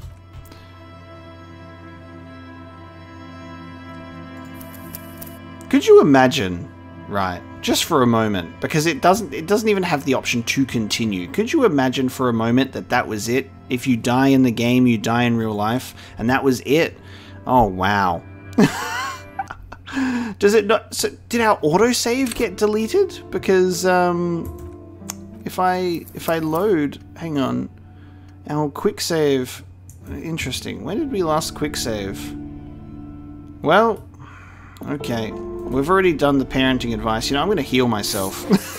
I'm gonna, just so I don't die next time. You know. Where are we? I don't think we've tried the curtains yet. Yeah. Okay, I wanna redo what we did, I guess, before the point of ripping open the curtains then. The curtains, tattered with age and covered in dust. Just as your... Sir, don't touch that. Parasite... I'll just quickly take us back to where we were. I want to make sure that I get back to where I was. I'm sorry, you do... Because I did not mean to die. Oh, God. No! Talking, there is some... The curtains... Nothing. Now, please go back to... She speaks oddly enough. The more she tries to... Okay. Now, I didn't mean to die, so I just wanted to do everything exactly the same. Hello again, esteemed God's officer. sake. And welcome. I already just let it go, officer. It's just okay. Are you happy? Host of hosts, she It's the didn't that there's something. The curse. It's the curse.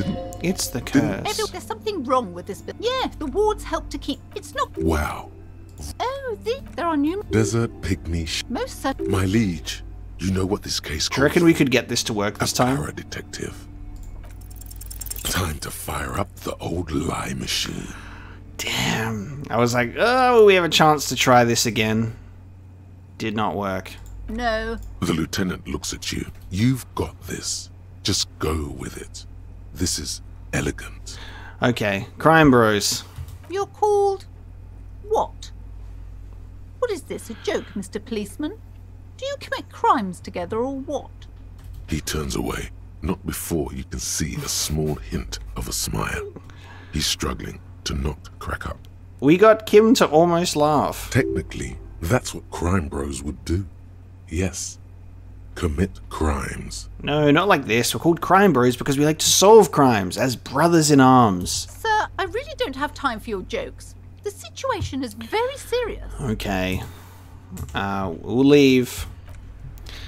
And I'll be back for that curse. Alright, we need to level up drama. We're being very dramatic already anyway. Okay. Now, that was a very lovely distraction. I'm like, oh, we're going to go in here and get the key to the trash thing. Proceeds to go and explore every inch of a bookstore. A very interesting bookstore, though. What's going on here? Inside, you catch a glimpse of Union paraphernalia, a strike poster, some red pennants. Alright, you there. I would like a key to the dumpster. Real mature, man. What exactly were you trying to accomplish? You do understand you still owe me money, right? Paying for the damages. Here we go. You need to pay for the damages you caused in the whirling in rags, or you won't have a place to stay tonight. Ask around for money and be careful with your spending. If you're unsure how much you owe, ask Gart. Lovely. Damn, your feet thought we got away. your feet thought we got away. I'm sorry. I know it was irresponsible of me to run. You have to understand, I was desperate. You know what? The stupid drinks you've had are on the house. You know why? Because I know you can't pay for them. Not because you ran away. Thank you. I appreciate that. Now, I still have to charge you for 3 nights and the broken window. That's 100 square. Okay. Thank you for your cooperation. Don't thank me yet. You still owe me 100 real. If you don't have it by tonight, I can't let you up there. Okay. Now, what the hell did you want? I assume you wanted something to come back here. Well, yes, Gart, you are very perceptive. It's about the trash container. Is it yours? Mine? No, it belongs to the Whirling in Rags. Well, I mean, that is the question I asked. Thank you for clearing that up. Why do you keep the container locked? Why? To keep the hobos and drunks out. That's why. And the neighbors too. They put their trash there and they don't pay for the garbage company. I thought as much. And are you the only party with access to the trash container? Well, yes. Us and the garbage disposal company. It seems a little callous, doesn't it? Something stirs in you. No, it doesn't. Nothing stirs in me. It isn't callous. It's common sense. I wonder what this feeling is. Prod at him and find out. Doesn't it seem callous to you, guarding even your leftovers from the poor? Callous? What are you, Kras Mazov? Almost all establishments in Revachol keep their trash locked. The Whirling in Rags is not special in that regard. Krasmazov, nom de guerre, was an economist and a historical materialist. He was a leading figure on the Grad side of the Centennial Revolution, where he headed the 9-day government. Mazov is considered the father of scientific communism, Mazovian thought, or Mazovianism. I am loving the encyclopedia teaching me things. It did say the 9-day government in the dialogue, but then the writing says 11-day government. So who's actually right? No idea. Maybe I am Krasmazov. Yum yum, tell me more. He killed himself. I'm no Krasmazov. No one was implying you were, officer. Where were we? We need those keys. What do you need them for? What do you think? To go dumpster diving, sir? It concerns the case. Please cooperate. Just bring them back once you're done, please. Okay, nice. I've seen something here at the Whirling Gart. A thing I need to talk about. By the way, I'm going to sing karaoke here. What thing? I saw a sign that said the mess hall is reserved for the Union. Yes, not the whole damn Union, thank God. Just the nastiest and loudest faction. He tosses his head in disdain. They come here in the evenings. Dumb, unruly types. Think they're big shit. But they're good customers. They place big orders and always pay on time. We should find out who this Lord faction is, occupying the booth. Loudness means talkative, and we need info. He gives you a meaningful nod. How do we find them? We don't. We have to wait. They'll show up sooner or later. Men get hungry, even striking men. If not today, then they'll be here tomorrow. Nice. I saw a sign that said I couldn't go into the kitchen. Why can't I go into the kitchen? What are you, a cook now? That's none of your business. Maybe I am a cook. You're not. You're a menace. Fine, okay. The kitchen is closed until 1 p.m. because the real cook is working. You can snoop around after that, if you must. Nice, that's only 12 minutes away. There's something else I want to ask about. What? By the way, you should come back to this thing-based questionnaire if you see anything interesting in the Whirling later. You should come back to this thing-based questionnaire if you see anything later. Okay, by the way, I'm going to sing karaoke here. Absolutely out of the question. You can't stop me. Absolutely in the question. First we find a sad banger. Then we sing this place to shit. Your body is ready, sire. Goodbye. So good. By the way, where is home? The address is coming up blank, and this place sure isn't it. Do I even have one? But you've been at this hostel cafeteria for only 3 nights. Where were you before? You had to be somewhere.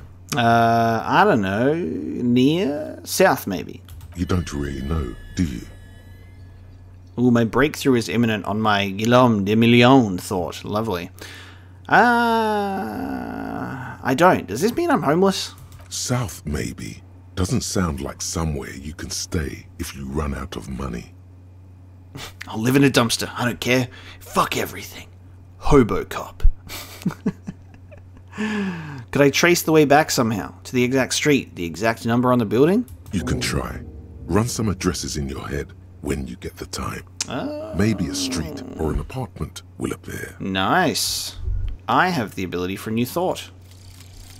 Guillaume Le Million. Thought complete. Okay. Dude. Bad news. Guillaume Le Million did not become a cop. In 38, he went on a tour to the Sinyao province in Safre, where he died of autoerotic asphyxiation. His body was found hanging from a decorative dragon tree in his junior suite amid drug paraphernalia, unwholesome objects, and the Sylvia Trainer single, Wonderland, skipping in the background. And yes, you can take this as a metaphor for Revachol in the 30s, and also as a warning. That is one hell of a way to go. Dude, I love the concept of reaching this thing where we've been thinking on this in the background for a while. We have this thought complete, and then we get this information.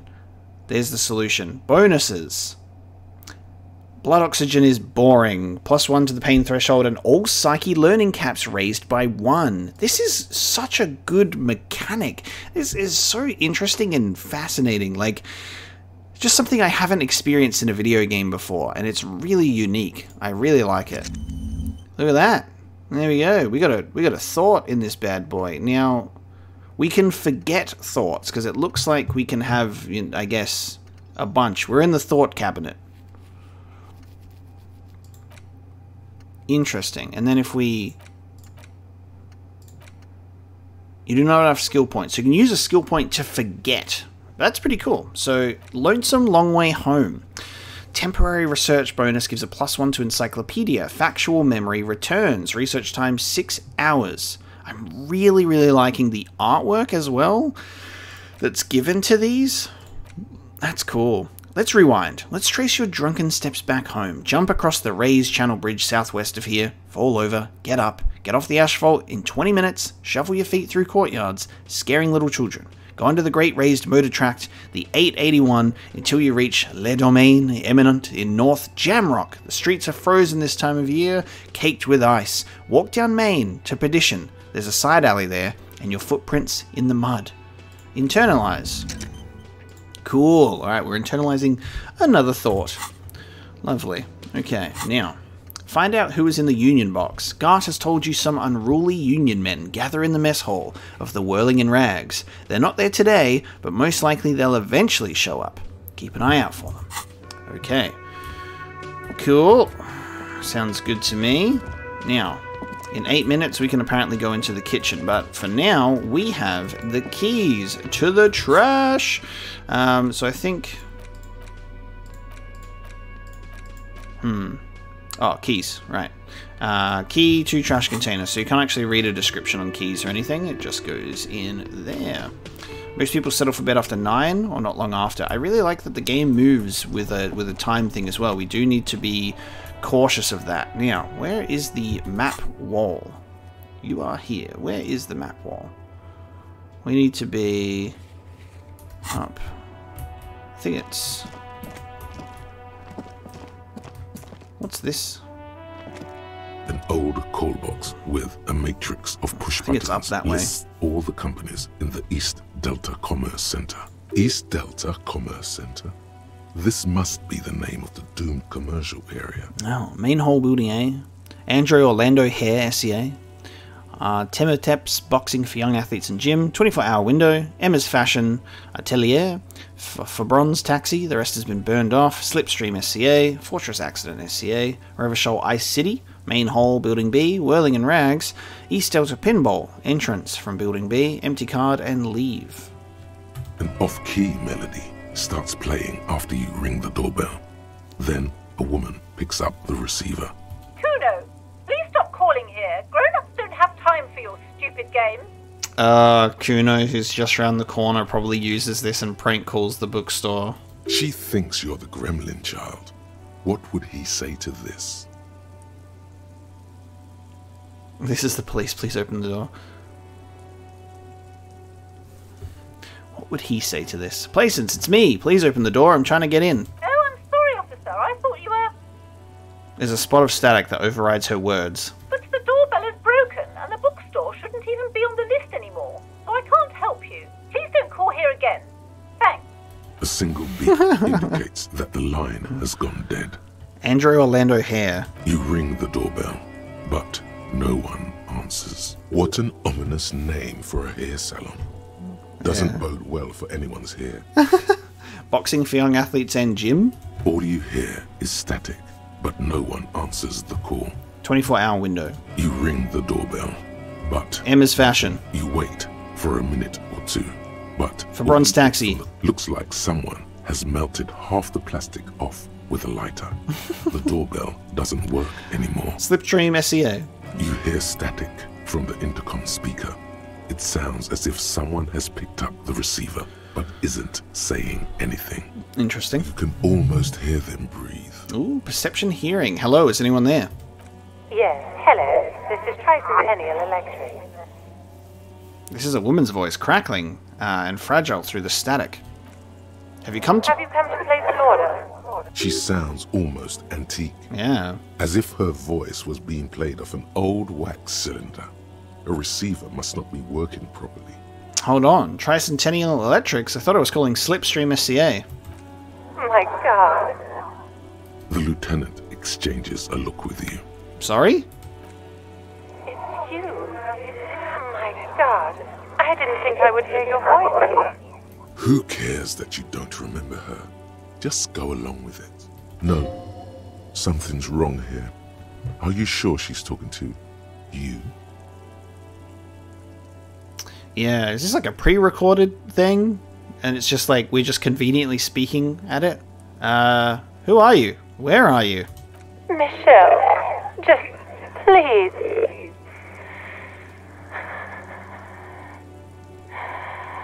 She stops, and you can hear her breathe heavily, her breath distorted by ancient static. Why did you even call? I don't understand. You've been gone for months. I thought you didn't care. Hold on, tell me what's going on. What did I do? Ever since I came to work here, it's been different. As if my mind's been wiped clean. A spot of static overrides her words. When she speaks again, it sounds like she's submerged. It's so nice. What the fuck? It's so nice to be able to finally forget. Forget about what? She sounds like she's about to cry. Oh god, please don't cry. She doesn't answer. You said it was nice. What's so nice about forgetting? Silence. The only thing you can hear now is static and waves washing ashore on the bay. Yeah, I think there was a pre-recorded message that was playing on the thing. What just happened? Another seagull passes by. It's getting cold standing here, staring at the silent call box. I don't know what happened either. We should probably stop playing with this thing. Fuck. You press the number sign on the keypad that terminates the call. 12 name cards on the call box read. Oh, hang on. Something else. We have an even chance this +1 wax cylinder. We can do slipstream again. No. Damn it. Hold on. The last thing you need in your life is more hysteric emotions. Forget it. Find something else to do. Okay. Fortress Accident SCA. Silence. No one's home. Revachol Ice City. Silence. Main hall building B, whirling in rags. Let's speak to Gart again. Nothing happens after you ring the doorbell. They don't want to talk to They you. want to talk to you. East Delta Pinball. Silence. Empty card. This button looks new, but someone has removed the name card. Nothing happens when you try to ring it. Huh. This button looks new. It's probably not connected yet. Okay, leave. All you hear is static. Leave. Okay. Interesting. That was bizarre. Totally bizarre. Okay, let's go check this garbage. This is the logo of the municipality of Revachol. Let's open this bad boy. Trash container is locked. The sliding lid has a padlock that says, "Whirling in rags." With a well-oiled crack, the lock pops open. It should now be possible to simply raise the lid. Don't. Maybe you shouldn't. Didn't they just have a premonition that there's something in there? There is, but you won't like it. Sweat forms on your brow. Your hand is still on the lid. Open the lid. The smell of rotten food rises to greet you. You see soggy cartons, dirty rags, and organic waste. Good thing I'm wearing gloves. We're just in time. This hasn't been emptied for over a week. Nice. Look under the boxes of carton. You see milk and egg rest with one broken egg in it. Some pasta wrapper. Picking up the soggy packages somehow feels familiar. This is food I ate a few days ago. You've done this before. The movements are recorded in your elbows, the methodology in your fingers. You're used to this. God, look at the artwork for each of the skills. So good. Used to what? Dumpster diving? No, searching for evidence in the trash. Ah, dive further. A box falls into pieces in your hands. Baptiste Soleil cereal. There are plastic pasta packages below, and turbo noodles. Nothing of note, however. Okay, pick at the rags. Among the threadbare kitchen towels, something catches your eye. A pair of denim trousers. Grab them. As the legs of the slime-covered jeans begin to unspool from the garbage, a rank corpse smell fills the air. The victim's clothes? Cadaverine odor is faint. If these belong to the deceased, they were removed when he was still in the early stages of decay. Drop them in here, officer. Ooh, black plastic bag marked evidence from his pocket. Bag the trousers. Guitar marked blue jeans. Pockets empty or emptied. He wore them with a belt, too. A white belt. The loops appear stretched, but Isn't that the belt that's around his neck? the belt is missing. That's it. Do you see anything else in there? I have another bag here. Something slimy catches your eye.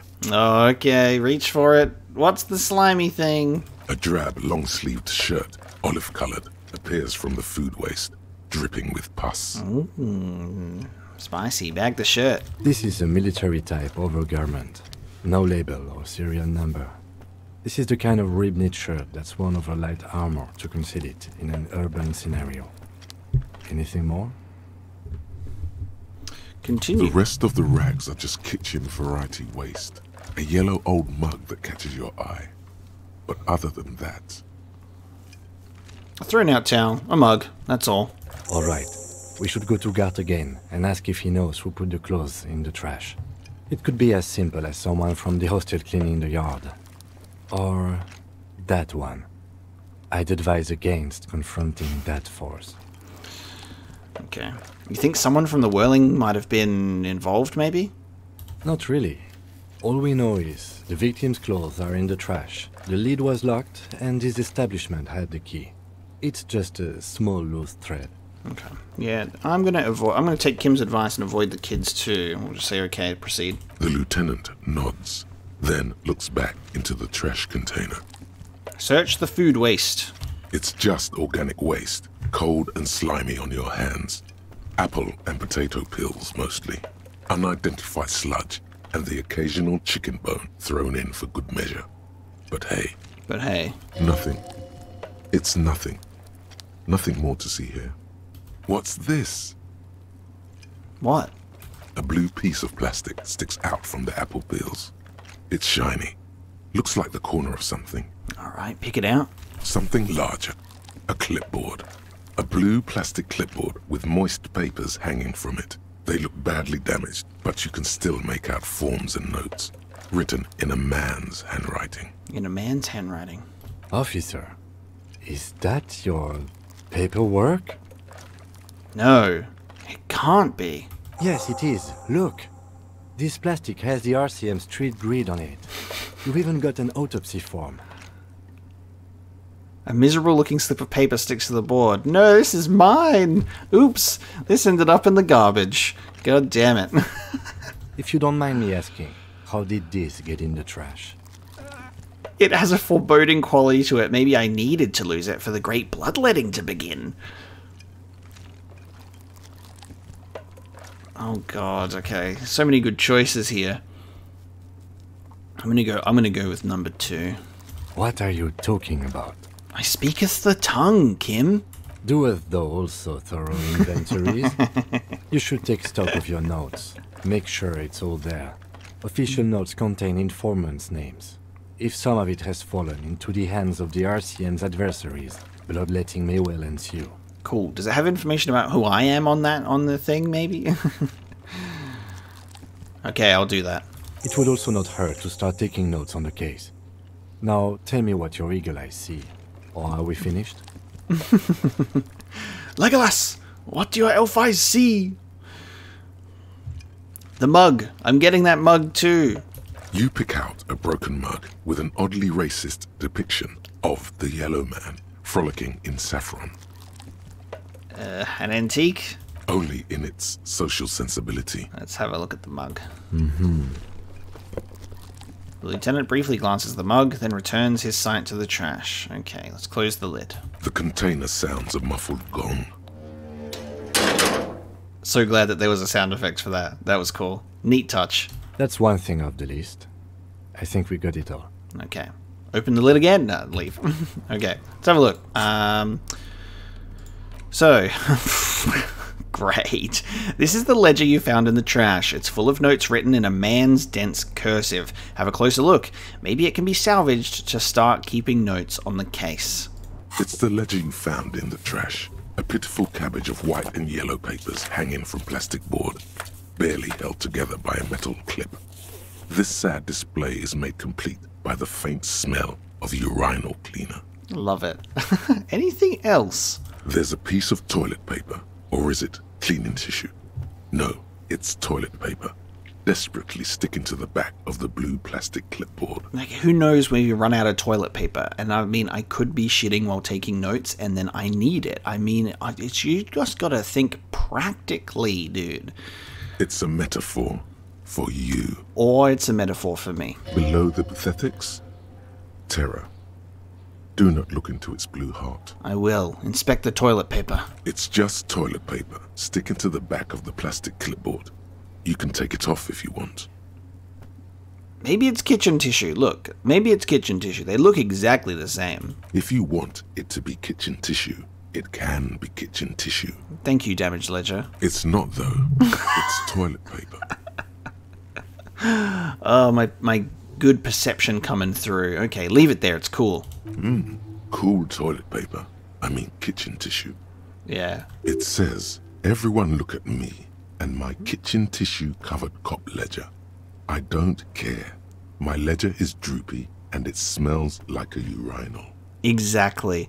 I love that based on particular choices that I've made in the dialogue, the voiced writing actually responds to those things when I talk about maybe it's kitchen tissue, like, and let's leave it there. I really like the fact that it's all voice acted as well. It's so impressive. Let's inspect the clip.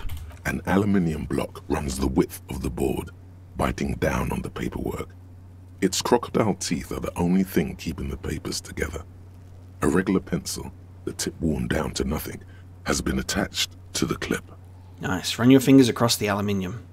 The surface is interrupted by a silvery sticker. It's rectangular, sparkling with iridescence. You don't know how you didn't notice it before. Looks like an official mark, made to be low visibility outside the right circumstances. Hey, Lieutenant, what is this? Point to the sticker. What? That thing. It's a halogen watermark. We use it for adding information to RCM property. Oh, interesting. What kind of information? It depends. Aside from an anti-counterfeiting stamp, mine has my station number and address. The information varies by date of issue. Ooh. Maybe yours will have how many cases you've solved. How many years you've been on the force, he's thinking. It'll have that. How can I read it? Any capable light with the right wavelength will do. Ooh, like like a torch? Like, for example? All RCM vehicles have headlights designed to reveal halogen watermarks. Mine too. Cool. This means you can read the watermarks if you just turn the lights on. Okay, that's all. Thank you. Okay. He returns to his neatly kept notes. While a bunch of sodden papers sag from the clipboard in your hand. It's a sorry sight. Browse the white papers. They're not exactly white. They're yellowed in patches by sunlight and alcohol, and covered in dense blue handwriting. Ink escapes into watercolor patterns, reaching its tendrils across entire pages. The paper itself is checkered, with faint red lines, forming short paragraphs. Once in a while, there's a red stamp that exclaims, "Case files commit to paper." The case files themselves are plenty. You count more than 100 sodden, crumpled up, earmarked pages falling apart in your hands. They appear to be sufficiently organized and extremely dense, if mostly illegible. Okay. What is in there? What are they about? Work, strife, poverty, the Jamrock Quarter. These are handwritten logs of investigations dating back to January 51, this year. The exact number is hard to estimate, due to missing pages and an odd naming convention. But there are at least 20, maybe 30 cases undertaken, not completed, mind you. Okay. It's the middle of March. You have attempted 2 cases a week on average. And none of them solved. Is 2 cases a week a good caseload, Lieutenant? Huh? 2 complex cases to undertake is a lot, yes. You really have to push yourself. I would not suggest it, lest you start making mistakes. 2 cases a week appears to have been my load, Lieutenant. I'm not sure I completed them, though. 2? That's a lot. I didn't mean to say you are making mistakes, by the way. That was presumptuous of me. I burned out, alright. That's okay. We all do, sooner or later. Like a fan of gills, the checkered papers dry in your hand. The handwriting is extremely dense, if mostly illegible. Okay. There was mention of a naming convention here? Yes, it appears you employ a, shall we say, robust yet literary system Each investigation has its case number written on the margins. Yet, still more tellingly, most are accompanied by a name. So naming the cases. A title, one might say even. One that draws inspiration from snoop fiction and Vespertine cop show staples. Of course. Oh my. And they're written in capital letters too. Yes, all caps. One is called The Next World Mural. Another, The Square Bullet Hole Murders. Another yet, The Unsolvable Case. Nice. More? Others appear more light-hearted. The guys on a couch in an unexpected location, and the murder at the Ukar Parlor. Even the rare article-free collapsing tenement. Murder features prominently throughout. Wonderful. It's going to take an effort to piece these case files together, but it can be done. Once you're done inspecting them up close. Kim, my cases appear to employ some kind of naming convention. You mean the alphanumeric? Officer, precinct, time of arrival at the scene? No, I mean a non-numeric one. With titles. Oh, you mean the titular? Yes, well, so do I. In our defense, almost everyone in the RCM does. Why is that? It's a holdover from the early days of the RCM, right after the revolution, when the organization had little idea how to do things. It persists in an unofficial capacity. Officers use these titles to refer to their work among themselves. That's cool. I seem to have named a case the Square Bullet Hole Murders. Again, in your defense, I seem to have named one the man with the hole in his head. That was a real person. His death was real. Still, I named it that, to amuse myself. That's cool. I like this. This is great. I pray his loved ones never find out. Hey man, whatever gets you through a tough day at work, you know? What happened to him? Rail spiked through the head. He died. It was a workplace accident. Aish. I have to open an official case. Is there room? There is, for precisely one more. 15 pages near the end remain untouched by the damage. The checkered grid forms a structure of passages, breaking the case into subtasks to accomplish. Nice. Once all the tasks are accomplished, the case is complete. Ah, commit to paper, using the pen that Lena gave you. Now I don't have to bother doing a quest to get a pen, because I already got a pen. Let's commit it to paper, baby. The tasks you've completed flow out of the kind green ape pen in a brash freehand similar to the rest of the letters. The wording comes easily. It's almost robotically simple. A language developed for mental rigor and simplicity. Okay. Inspect the victim's body. Wonderful. Interview the cafeteria manager. Great. It's not exactly poetry, but poetry would be out of place. Great. Cross out the ones you've already finished. A satisfying slash sounds across the paper. You're done, it seems to say. And you, and you. Progress. Things to be done and things already done. The composition of reality. This is an extremely useful tool for a detective of the citizens' militia. Now all that remains is to name the case. Lieutenant, have you by any chance named our case? No, actually. Any ideas? Ooh. Shit on a stick. The Furies are at home in the mirror, the setting sun. I mean, the Hanged Man really is just... It's just the name for the case. I mean, you can't really have it any other way.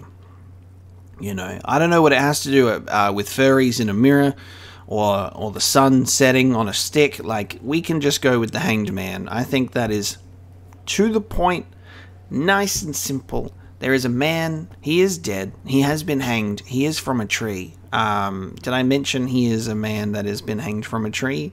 It just really fits, that one. We'll go with that. Great. That's great.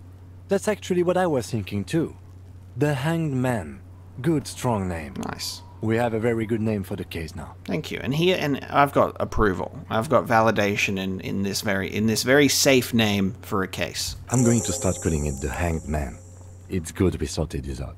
Yeah, it is. It's great. The Hanged Man.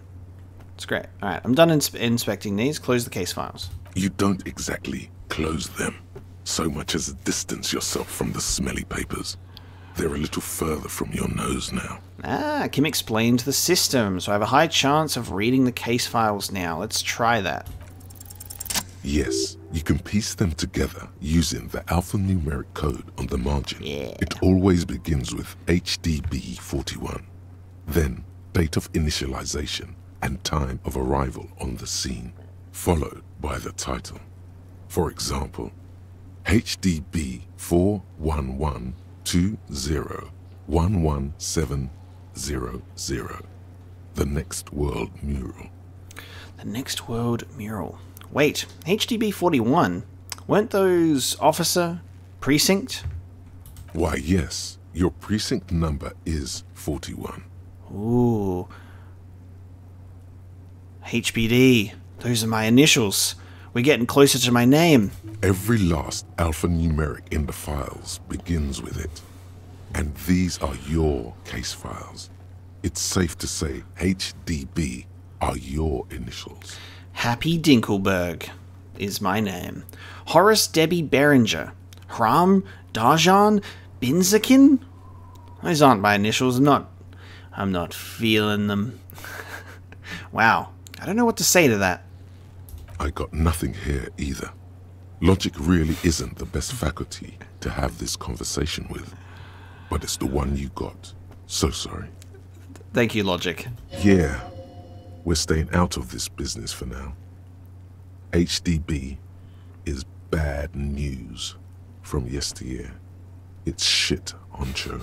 Dinkelberg. We're a happy Dinkelberg. How long does it take to read a case? It takes about half an hour to piece one together, using the system you've devised. Where do you want to start? It takes half an hour to piece one together. Really?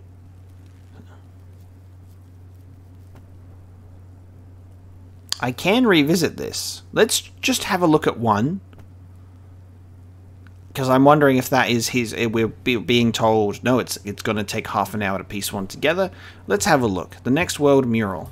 This one is relatively easy to reconstruct. Overnight on 1202, a graffito, nay, a mural, appears on an 8-story tenement overlooking central Jamrock. The building is a sparsely inhabited ghost tower, part of a failed real estate development called Grand Couronne. Cause of failure: rent too high. Okay. The mural is enormous. 2 silhouettes, a man and a woman, are kissing. The text cut into their form reads, "True love is possible, only in the next world. For new people, it is too late for us. Wreak havoc on the middle class. People call it that thing and that fucking thing. It's visible for miles. In 2 days, the station's complaints desk gets clogged with requests to remove the bummer. You and your partner are assigned to the case. The graffito crew is easy to track down. Only the bell lectures have the literage of industrial paint to cover the surface. One of the graffito artists is rumored to be rich. They take responsibility for the execution, but not the design. The ideologue of the Next World Mural, as the crew calls it, remains an unknown. Interesting. Wait, do I ever find out who came up with it? The case files do not show you finding the author of the design. Okay, read on. The crew agrees to clean up after themselves. However, your partner, JV, is against the removal, citing public support for conservation. This leads to a debate in Precinct 41, which then spreads to the streets of Jamrock, ending in a rare plebiscite organized by you and the rest of Row 3. Okay. The 9,000 people subjected to the mural's message, all of Lakeside, Central Jamrock, and Villalobos, plus half of the eminent domain, participate in the vote. Although the case begins with what appears to be a lot of rambling on the streets as to how juvenile and stupid the mural is, given a choice between 2 options. Oh, remove the mural, it is wrong. Keep the mural, it is right.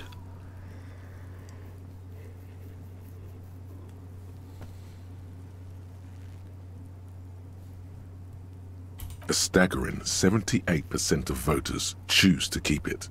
Turns out the opposition were a loud minority, and that love truly is possible in the next world for new people. and it is too late for us.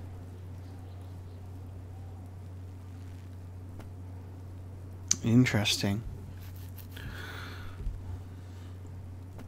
So we're piecing together the a previous case with choices. All that remains is to wreak havoc on the middle class. The middle class are not to be blamed. It's human nature. I like it, but can't we wreak havoc on other nations instead? Interesting. The choices here, but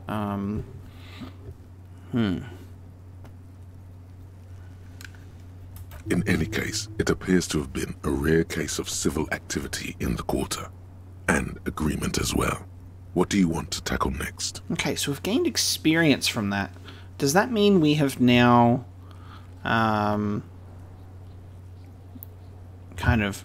we'll just kind of put together how the case plays out or played out? We'll say that we can revisit this just for now. We've got more that we can have a look at. Not much has changed in the meanwhile. A bunch of sodden papers still sags from the clipboard. Cool. So I can read a case file and put that together. Let's have a look at the rest. We'll revisit. Otherwise we'll get lost in our papers and we are standing outside this smelly garbage still. Let's browse the yellow ones. In the back, you see thin, translucent copier paper. Some neon yellow, some bright red, all covered in boxes, like marching armies. These look like official forms, waiting to be filled out.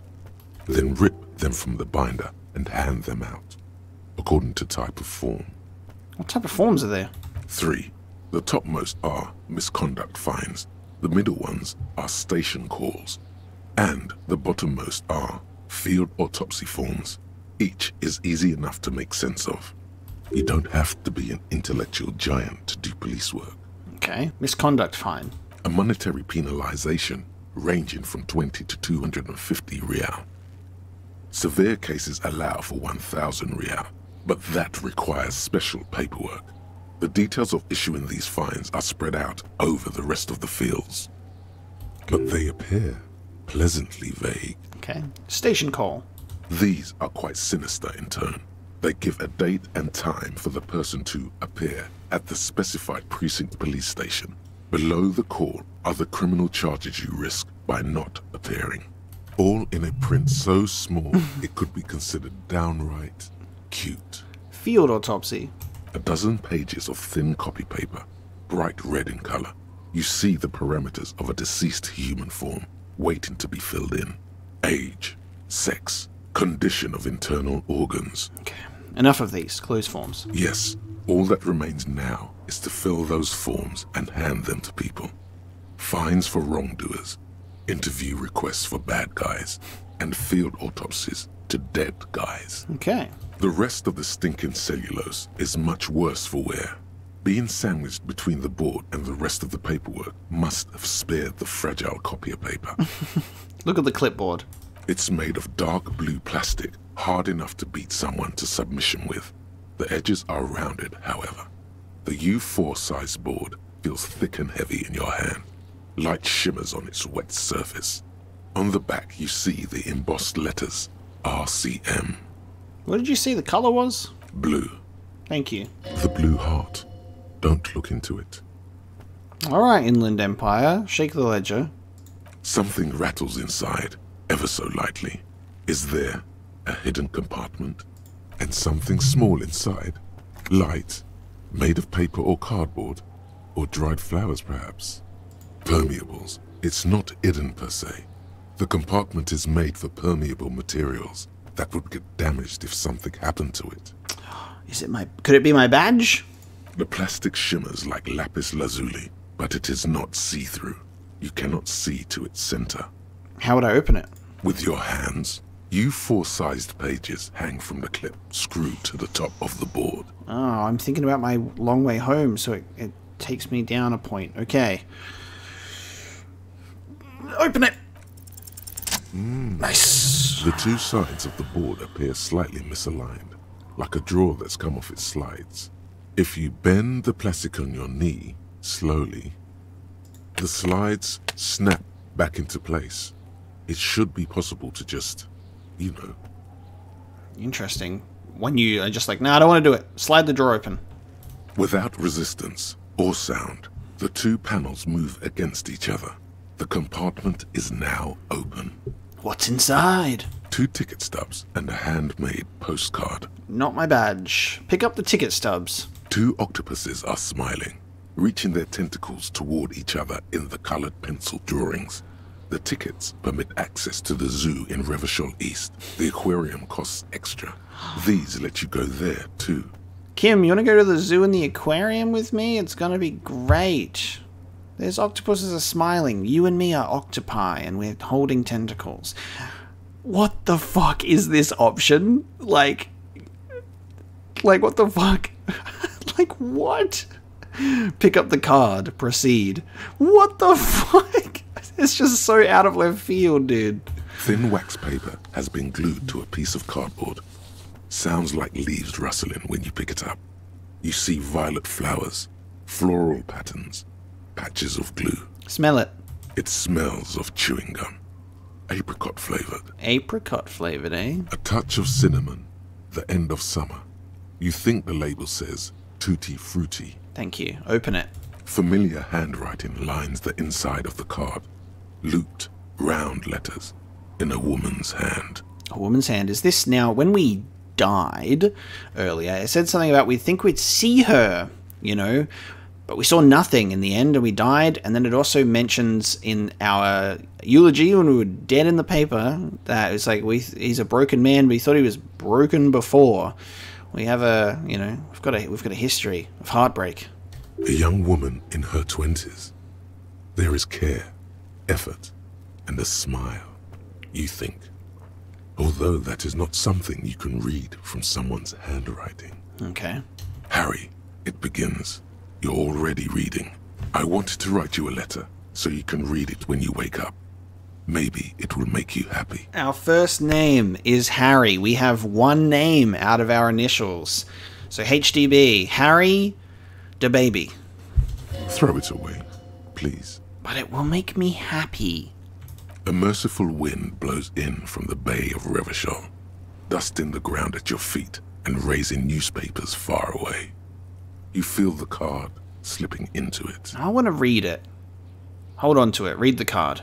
Your hands shake, holding on to it. Every morning when I step out and you're asleep behind me, it says, I find a little piece of sadness in me. I carry it in my chest down Voyager Road. Down Voyager Road. Every step I take, it grows. By the time I reach the fuel station, it has filled me entirely. I step onto the light rail and look back. Sparks fall from the bow collector. I know it will be like this until late afternoon, when I get off the 42 and walk back to you. Wow. This is gonna be sad, but it's also painting our way back home, I think. Voyager Road, reaching a fuel station, step on the light rail. We're getting directions to our house here. You. Every step I take will get lighter. It almost makes me run. Sometimes I do. I can't believe I met you.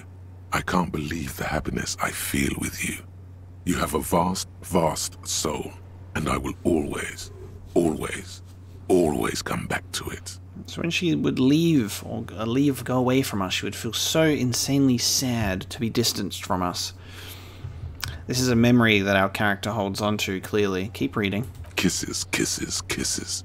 You feel the air sucked out of your lungs, and the blood sucked out of your head. Everything around you gets dark. Small white dots appear. You feel the ledger slip from your hand. Whoa, what the fuck? No. Hold on. Dude, what? Hold on. To what? There's nothing. Oh my god, what? Detective, is everything alright? Oh my god, fall sideways. Fuck. Ah!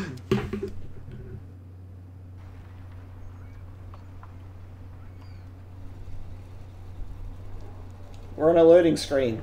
We're on a loading screen. We're on a title card screen.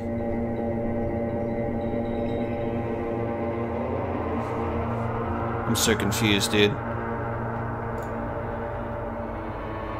We got given the title card. Begin. What? What does that mean? I guess that was just the setup, and then we recall our memories through the ledger. We read this note, we fall sideways. Disco Elysium title card. There is nothing. Begin with the ancient reptilian brain. Again. Oh my god, I'm here again with my reptilian brain. Nothing? Nothing sad, brother. No treachery, just blackout. Just lie there, passed out. Well, almost nothing. There is the ground below you, that's still there. And the small light that's on, fluttering, somewhere in the basal ganglia.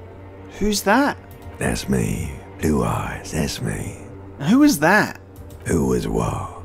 He speaks of the sickening longing, the unwell emotion. Even in the darkness, he's grasping for it. Still trying to hold on to the great sorrows slipping in the water. Slimy. No, I was cool. I'm cool. The cool when you're dead, brother. Here in the paleo-mammalian cortex, we call it the shadow. Because it's always there. White morning. Tell him. Tell him. What am I smelling? Ah, yes. In the olfactory system, they call it the apricot chewing gum scented one. It's unhealthy of them to linger on it so. But as they say, what do you do? The apricot chewing gum scented one. And there's two ways to look back on it. I believe we are thinking back to this woman who was apricot chewing gum scented. Smelled like betrayal. Yeah, man. Fuck everything. Total blackout forever. Was that the X something? The... bloated corpse of the past resurfacing. No, it was beautiful. Beautiful. Believe me, stupid ape. Its lack of beauty was not the problem. Where is Voyager Road? There is no Voyager Road. There are no roads, no houses, no lights in the windows. It's all on pause. This ancient reptilian brain of mine. Enough, just lie there, motionless. You think they would let you? Until you disintegrate into biomolecules? No. Someone is breathing on your face now, inspecting your pupils, stupid idiot. I've got Kim over me like this, with a flashlight, just like shining it into my eyes. He's like, hello? What is that? It's cold. Yes. They're pouring something on you. It's in you. And It's delicious. It's delicious. Glowing lights on a dashboard emerge out of nothingness. Oh, I'm coming back. Oh, I'm coming back. Oh, there it is. Oh, where am I? In the upholstered cabin of Lieutenant Kitsuragi's motor carriage, Nice. seated in the driver's basket. The air is thick with leatherworks and heavy fuel oil. Cold water runs down your chin. Nice. Drink. Water. The lieutenant is extending a small canister to your mouth. I will drink. The water is cold, silvery, the stuff of life itself, as it pours down your parched throat. The pounding in your head recedes.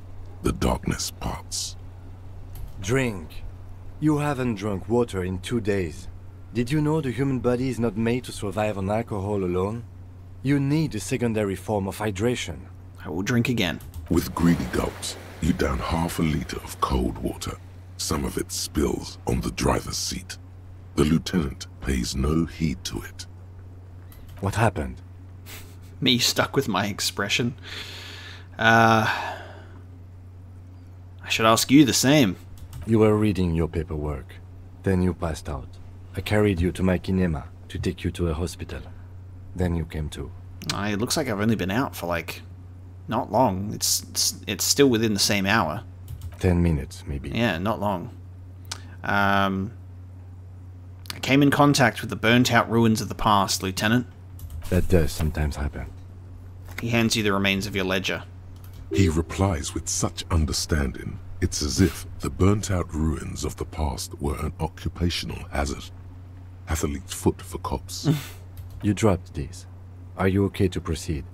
Let's solve this case. Good. Cool. That was very, very unexpected and very cool. Just when I was like, oh my god, am I going to die again? Have I gone down this train of thought where I've just ended up killing myself from an emotionally induced heart attack? Like, how many times am I going to keep killing myself? So we got another problem. Not a problem, but a thought of White Morning. A temporary research bonus. -1 to authority. Little guy gets further and further away. It takes 5 hours.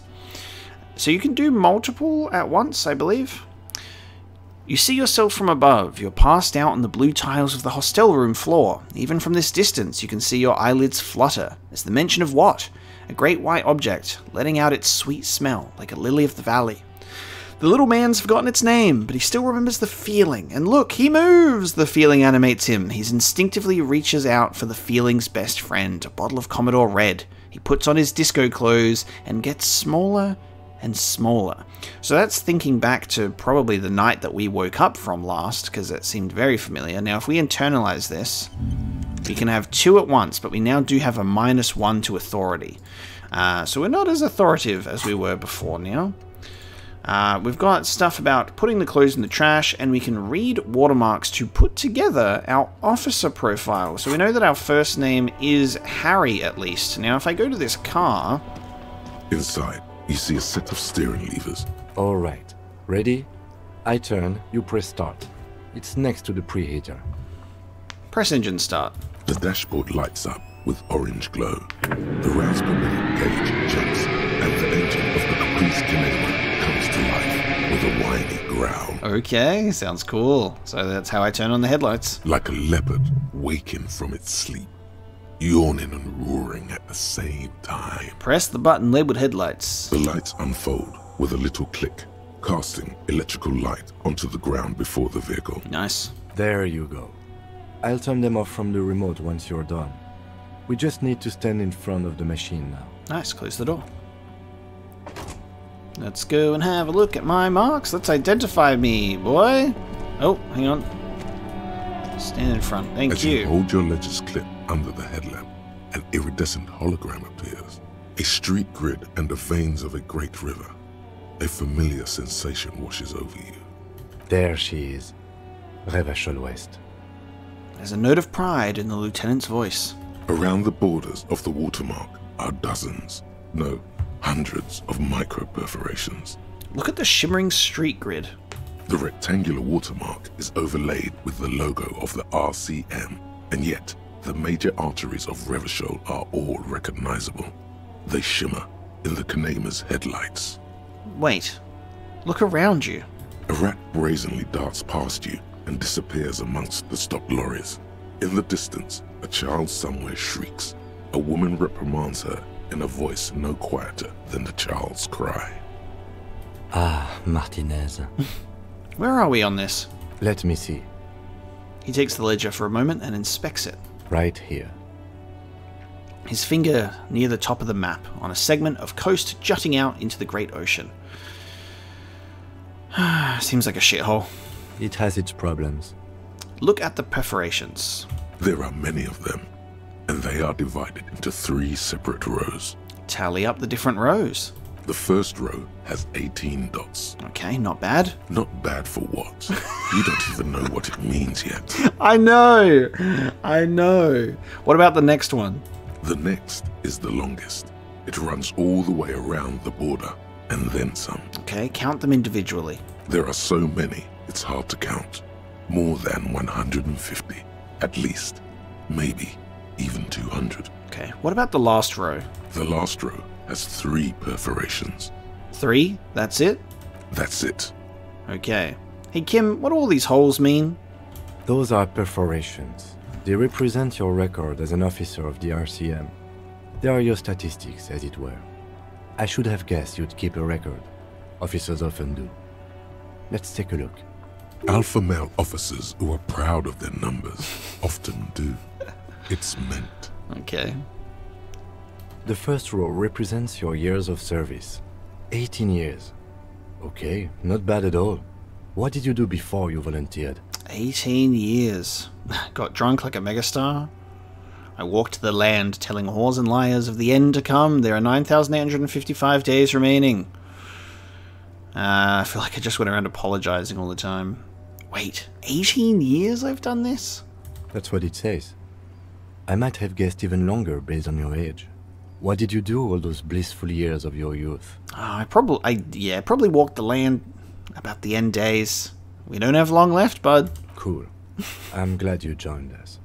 Not a lot of money in doom crying. Let's move on, shall we? This next row, the one that wraps all the way around, is your number of closed cases. Oh, cool. Closed is good. It means finished. You've got, let's see... A fair few, then. Wow, more than 200. Yeah, nice. Okay. Those are closed cases. Sweet. Is that a lot? It's quite a lot, even for someone who's been on the force for nearly 2 decades. Usually, clearing more than 10 cases a year puts you in the 90th percentile of all RCM officers. Nice. I used to be good. That's some solace, I guess. What's the last number? So you're saying I used to be a super cop? Call it what you want. You were a valuable member of your precinct. Now, let's look at the last row. Nice. Right. Those are your confirmed kills. You've got precisely 3 perforations there. Wow. 200 closed cases, 3 confirmed kills. That's not too many. For an RCM officer, especially Precinct 41, which is in the Jamrock quarter, it's rather tame. I mean that in a good way. There are certain officers who treat their kills like some kind of ghoulish game. If they do happen to solve a case, it's usually by accident. It's obvious the lieutenant doesn't think very highly of these officers. But it seems as though you are, or at least were, one of the good ones. So we have that to be thankful for. Have you ever killed anyone, Kim? Yes. He says, declining to elaborate. Interesting. How do you handle the strain? Everyone has their own method of coping. Some more effective or self-destructive than others. Okay, he gives you a meaningful look. Personally, I find it helps to keep up a few hobbies. Maybe I should find a hobby. Why not gardening? You've already got the gloves. Dude, outfit-specific dialogue. Like, if I'm not wearing the gloves, or if I didn't even pick them up, I haven't even done anything really with the gloves yet. And then he goes, do this. It's like the dialogue that seems to be influenced based on even minor actions is very, very impressive. It's meant in earnest. Please don't mistake it for a jab. No, I didn't. Thanks for this. The lieutenant nods. Okay, let's go. Right. I'll go turn off the lights. He presses a remote control on the key. Cool, and he turns that off. This has been just absolutely beautiful to really just know some stuff. There we go. Okay, let's have a look at this. Name unknown. We know that our first name seems to be Harry. Rank unknown. Superstar Cop 3. Apocalypse Cop 2. Communist 3. Fascist 1. Ultra Liberal 1. Moralist 0. Good guy. Good Cop, Bad Cop 3. I'm assuming that maybe this comes into things that we've chosen along the way, maybe, which means I've made a mistake there. People killed 3, cases solved 216, and years in service 18 years. Wow, this is very impressive. I'm very taken aback by just the level of detail in this game. It's really interesting. Now, I didn't get a chance to check the Yellow Man mug because of, on the account of passing out while reading my ledger. This broken-eared mug somehow made its way into the Whirling in Rags dumpster. Depicts a person of Samaran descent frolicking in a field of saffron flowers, bucktooth and grinning feeble-mindedly. It appears to be a cheap knockoff of some colonial-era antique. It's just a racist mug. What's there to read here? Not much. I know. Oh boy, here we go. What are you going to say about a broken, tossed-away mug that you dug out of the garbage?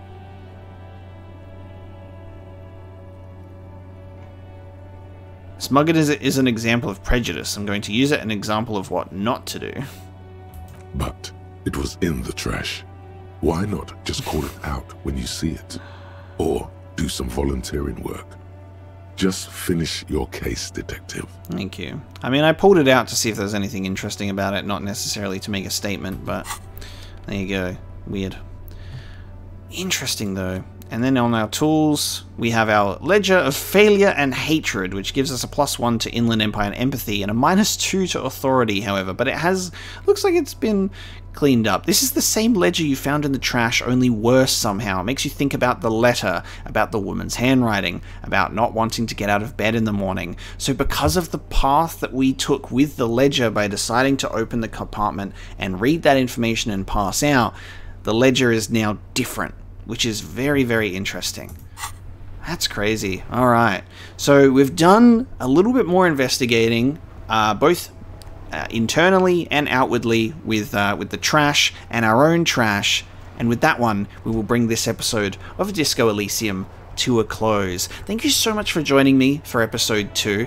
I am fascinated, really enjoying the game so far. We're going to continue on next time by just solving this damn case. So we'll go through it and we'll see what we can find. We'll check out those other case files as well and potentially finish some additional thoughts. So thank you so much for watching, and I'll see you next time.